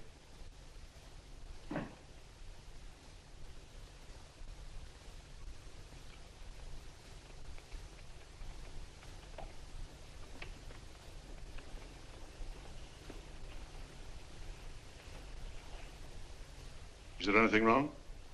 No, nothing's wrong. Everything's fine. So there's going to be a new order of things, huh? Everybody's going to cut himself a nice fat slice of the John Does, eh? You forgot one detail, Mr. Big Shot. You forgot me, the prize stooge of the world. Why, if you or anybody else thinks he's going to use the John Doe clubs for his own rotten purpose, he's going to have to do it over my dead body. Oh, hold on a minute, young man. Hold on. That's rather big talk. I started the John Doe clubs with my money. And I'll decide whether or not they're being properly used. No, you won't. You're through deciding anything. And what's more, I'm going down to that convention and I'm going to tell those people exactly what you and all your fine feathered friends here are trying to cook up for them. And I'm going to say it in my own words this time. Stop it, Stevie. Stop it. You ruined us, Stevie. Wait a minute, fella. My uncle wants to talk to you. Listen to me, my son. Before you lose your head completely, may I remind you that I picked you up out of the gutter and I can throw you right back there again? You've got a nerve accusing people of things. These gentlemen and I know what's best for the John Does of America, regardless of what tramps like you think. Get off that righteous horse of yours and come to your senses. You're the fake. We believe in what we're doing. You're the one that was paid the 30 pieces of silver. Have you forgotten that? Well, I haven't. You're a fake John Doe, and I can prove it. You're the big hero that's supposed to jump off tall buildings and things. Do you remember? What do you suppose your precious John Does will say when they find out that you never had any intention of doing it, that you were being paid to say so? You're lucky they don't run you out of the country. With the newspapers and the radio stations that these gentlemen control, we can kill the John Doe movement deader than a doornail. We'll do it, too, the moment you step out of line. Now, if you still want to go to that convention and shoot your trap off, you go ahead and do it.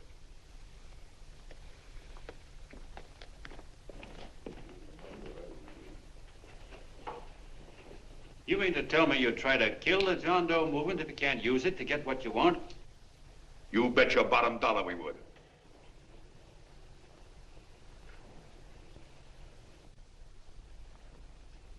Well, that certainly is a new low. I guess I've seen everything now. You sit there back of your big cigars and think of deliberately killing an idea that's made millions of people a little bit happier. An idea that's brought thousands of them here from all over the country, by bus and by freight and jalopies and on foot, so they could pass on to each other their own simple little experiences. Why, look, I'm just a mug and I know it, but I'm beginning to understand a lot of things. Why, your type's as old as history. If you can't lay your dirty fingers on a decent idea and twist it and squeeze it and stuff it into your own pocket, you slap it down. Like dogs, if you can't eat something, you bury it. Why, this is the one worthwhile thing that's come along. People are finally finding out that the guy next door isn't a bad egg. That's simple, isn't it?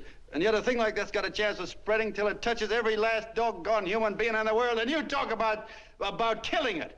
Why, when this fire dies down, what's going to be left? More misery, more hunger, and more hate. And what's to prevent that from starting all over again?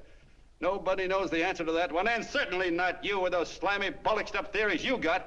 The John Doe idea may be the answer, though. It may be the one thing capable of saving this cockeyed world. Yet you sit back there on your fat hulks and tell me you'll kill it if you can't use it. Well, you go ahead and try. You couldn't do it in a million years with all your radio stations and all your power. Because it's bigger than whether I'm a fake. It's bigger than your ambitions, and it's bigger than all the bracelets and fur coats in the world. You bet it is, John. And that's exactly what I'm going down there to tell those people. A minute, you ungrateful rat. My uncle's been too good. He's getting away. Give me the bullet. John! I've always told you, D.B., you're playing with dynamite. Which way? All right, now, girl, get away. Before he gets through tonight, he'll ruin us all. I'll stop him cold. Don't worry, I've been ready for this. John! Oh, John, please listen to me. Please, I can explain everything, John. I didn't know what they were going to do. Let me go with you, John. John, please. Go ahead, driver. The ballpark. Explain it to you, John. Please let me go with you. Please. John! Mr. Martin wants to see you. Listen to me, Mayor Lovett. You do as I say. I want them both arrested. You tell the police department to pick up Cannell. I've got the girl here. I've got the bullet. I don't care what you charge him with. If you're worried, let him go in the morning, but keep him in jail overnight. Hello, Bulletin. Put that wire on.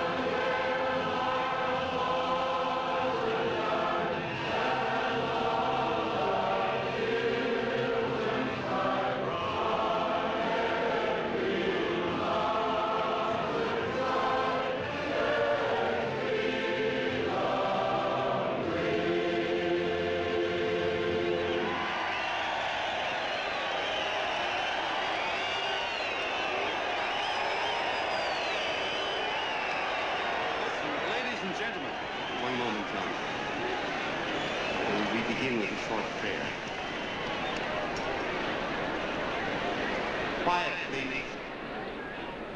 Ladies and gentlemen, let us have a moment of silent prayer for the John Does all over the world, many of whom are homeless and hungry. Rise, please. Everybody rise.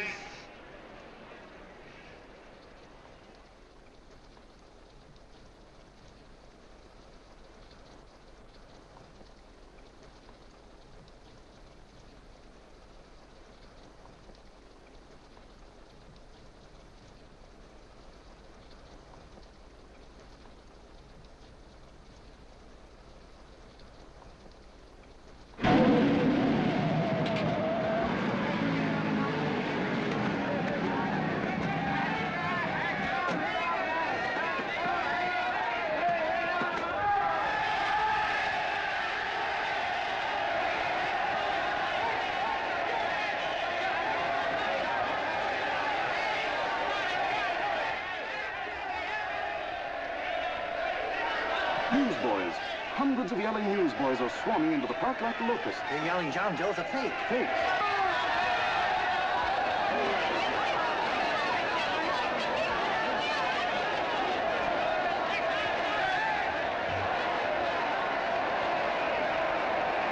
Federal investigation urged by Chamber of Commerce. How could he be a fake? It must be some kind of a gag. A what? A gag. A gag.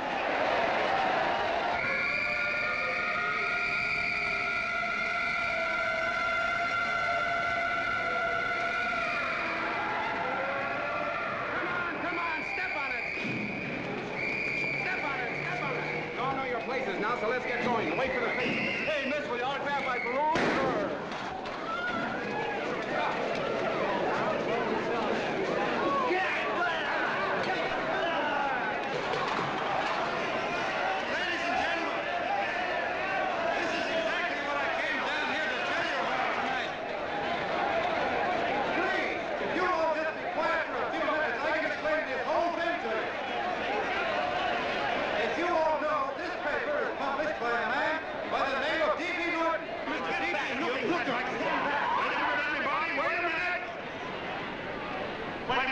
Gentlemen,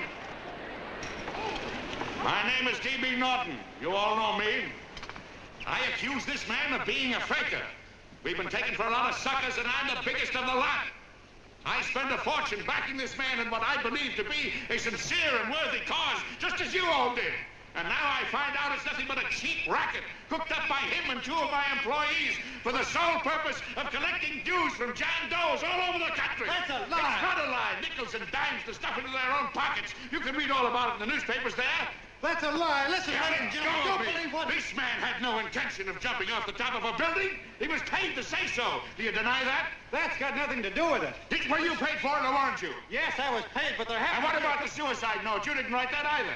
What difference Did you write it or didn't you? No, I didn't write it. Now, you bet your life you didn't. You look in your papers, ladies and gentlemen, and you'll find Miss Nixon's signed confession that she was the one who wrote it. Listen, folks, it's a fact that I didn't write the letter. There, you see, he admits it. You're a fake, John Doe. For what you have done to all these good people, they ought to run you out of the country. And I hope they do it.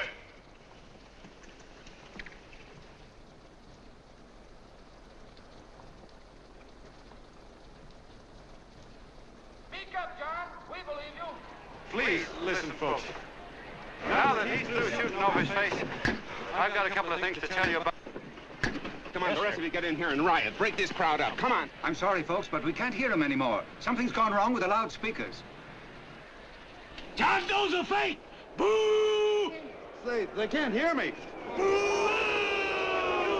This thing's not working. Ladies and gentlemen.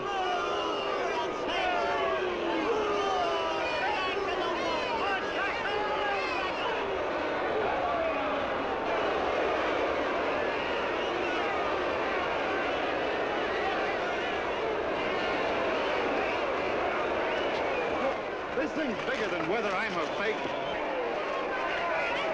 Look, Kirk, you believe me, don't you? Sure, I believe you. Walking my legs off, thinking up 5,000 signatures for a phony. Well, there you are, Mr. Doe. 5,000 names asking you not to jump off any roof. It makes no difference, Bert. The idea's still good. We don't have to give up our club. Yeah, well, you can have it.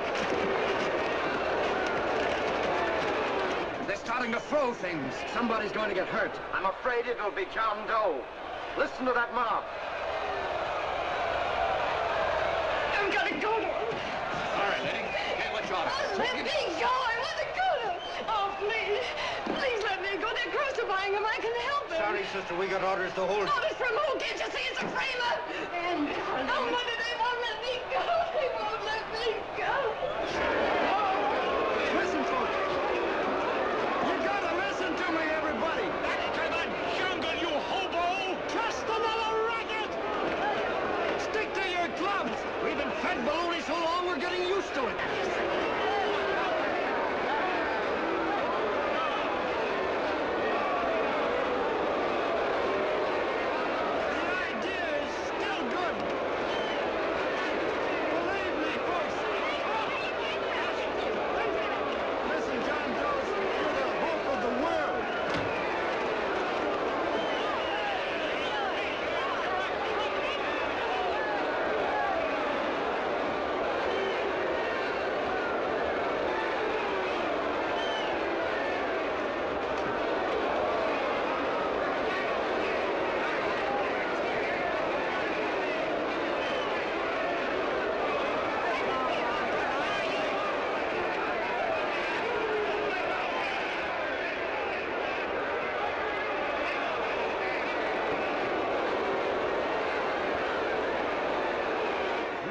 Managed to get him out of the park. But if that boy isn't hurt, it'll be a miracle. Ladies and gentlemen, this certainly looks like the end of the John Doe movement. Well, boys, you can chalk up another one to the Pontius pilots.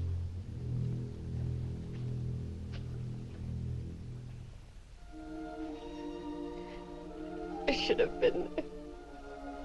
I could have helped him. He was so all alone. A lot of us are going to be mighty ashamed of ourselves after tonight. We certainly didn't give that man much of a chance.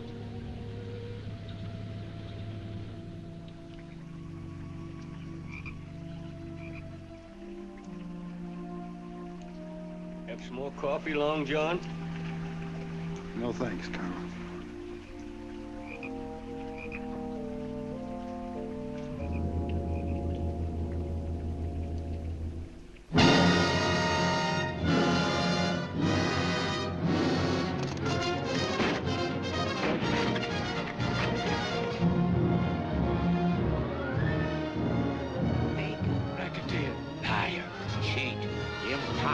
Why don't you jump? Christmas Eve at midnight. Bye, Mr. Doe. You're a wonderful man. And God bless you, my boy. Now get in there and catch. You're a fake John Doe, and I can prove it. You're the big hero who's supposed to jump off tall buildings and things. Do you remember? What do you suppose your precious John Does will say when they find out that you never had any intention of doing it, that you were being paid to say so? Christmas Eve at midnight.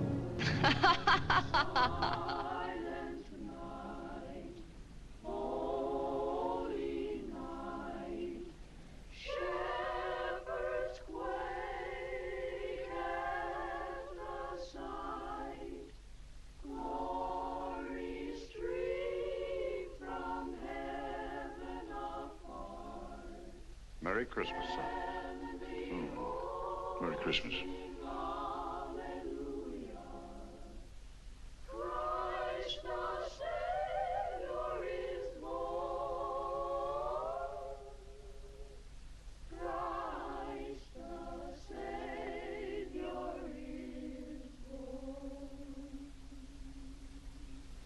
Thank you, sir.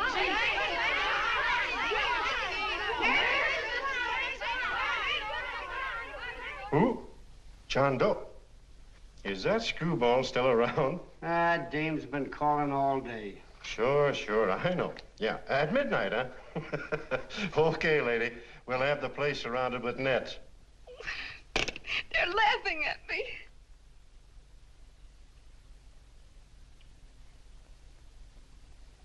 You're a sick girl, Anne. You better take it easy. Whom are you calling now? You called that number not 10 minutes ago. Hello, Mr. Cannell. Have you seen him yet? Have you... Now listen, Ann, he can't possibly get in without our seeing him. I'm watching the side door and the colonel's out front, so stop worrying. Oh. Thank you.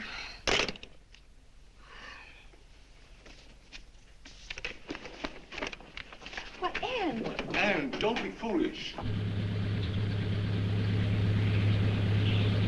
If this isn't the craziest, the battiest, the looniest wild goose chase I ever heard of. Oh, shut up, Bert. Sourpuss is right. Yeah, well, if he is, I'm a banana split. That man is going to be on that roof.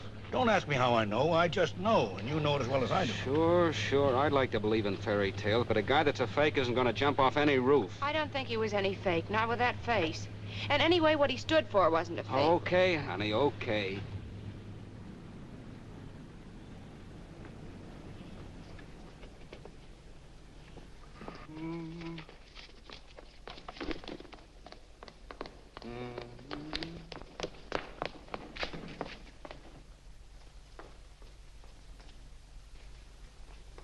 Elevators ain't running.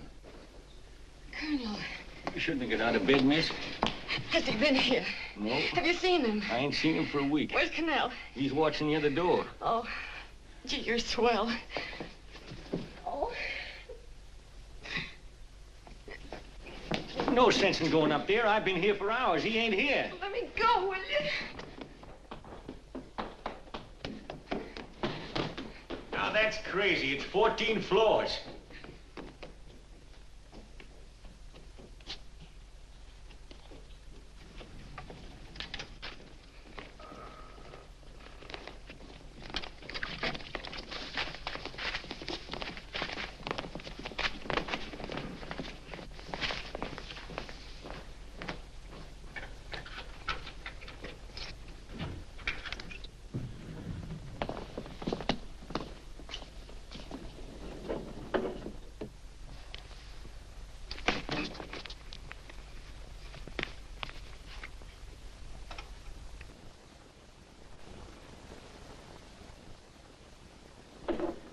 far as the elevator goes.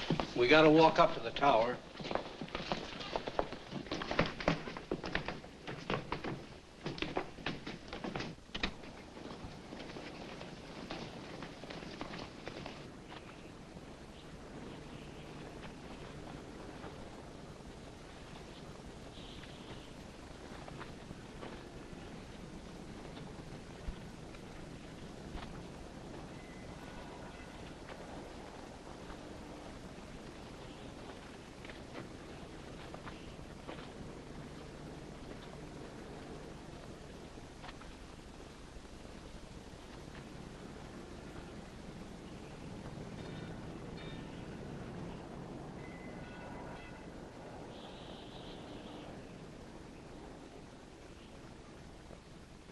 That tramp was probably full of Christmas cheer and asleep in some flop house. Let's go. I've got to decorate my tree.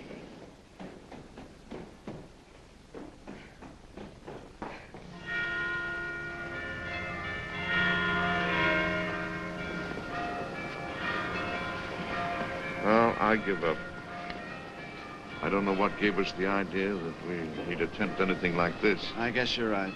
I'm afraid the joke's on us. Let's go. I hope nobody finds out we've been here.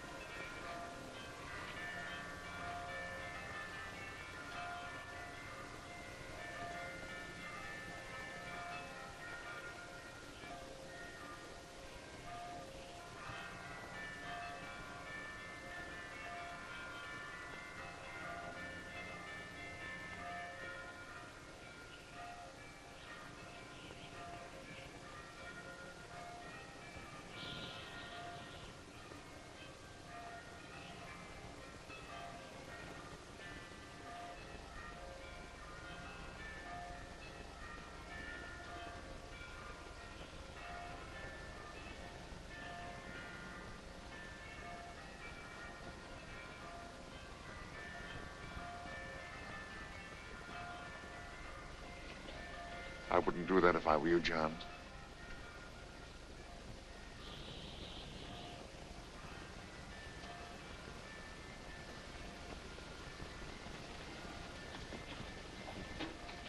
It'll do you no good.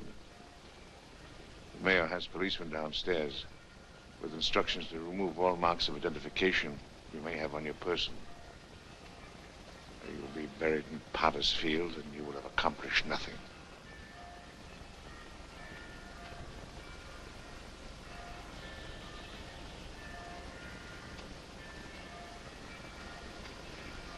I've taken care of that.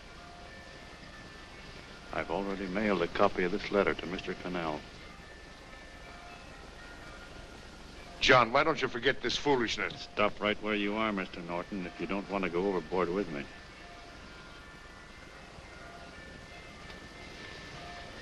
I'm glad you gentlemen are here.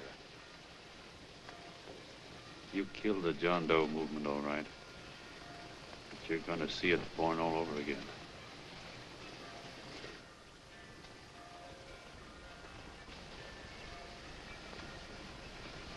Now take a good look, Mr. Norton. John! John! Oh, John, no, I won't let you. I love you, darling. Oh, please. Please don't give up. We'll start all over again. Just you and I. It isn't too late. The John Doe movement isn't dead yet. You see, John, it isn't dead or they wouldn't be here. It's alive in them. They kept it alive by being afraid of it. That's why they came up here.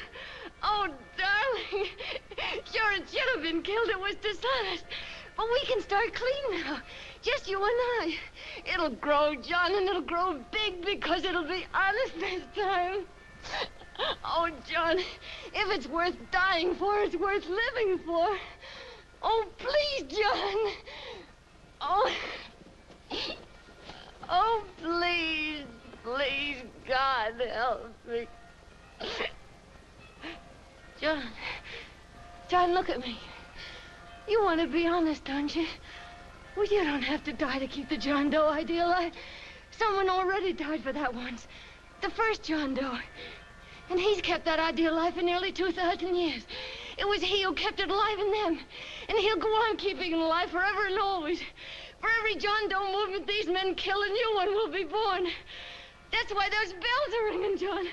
They're calling to us. Not to give up, but to keep on fighting, to keep on pitching. Oh, don't you see, darling? This is no time to give up. You and I, John, we... Oh, no. No, John. If you die, I want to die, too. Oh, I love you. Oh, John.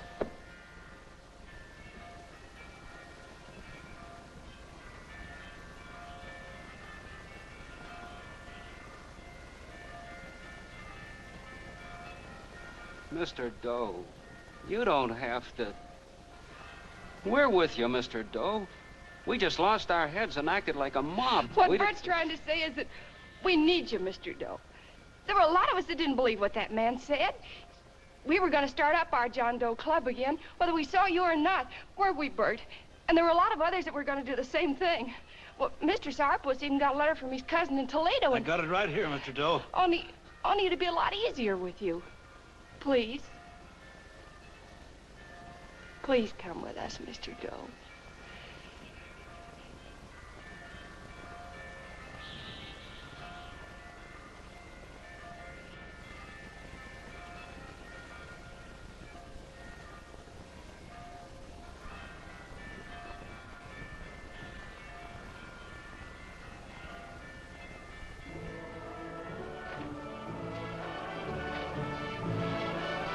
Long John.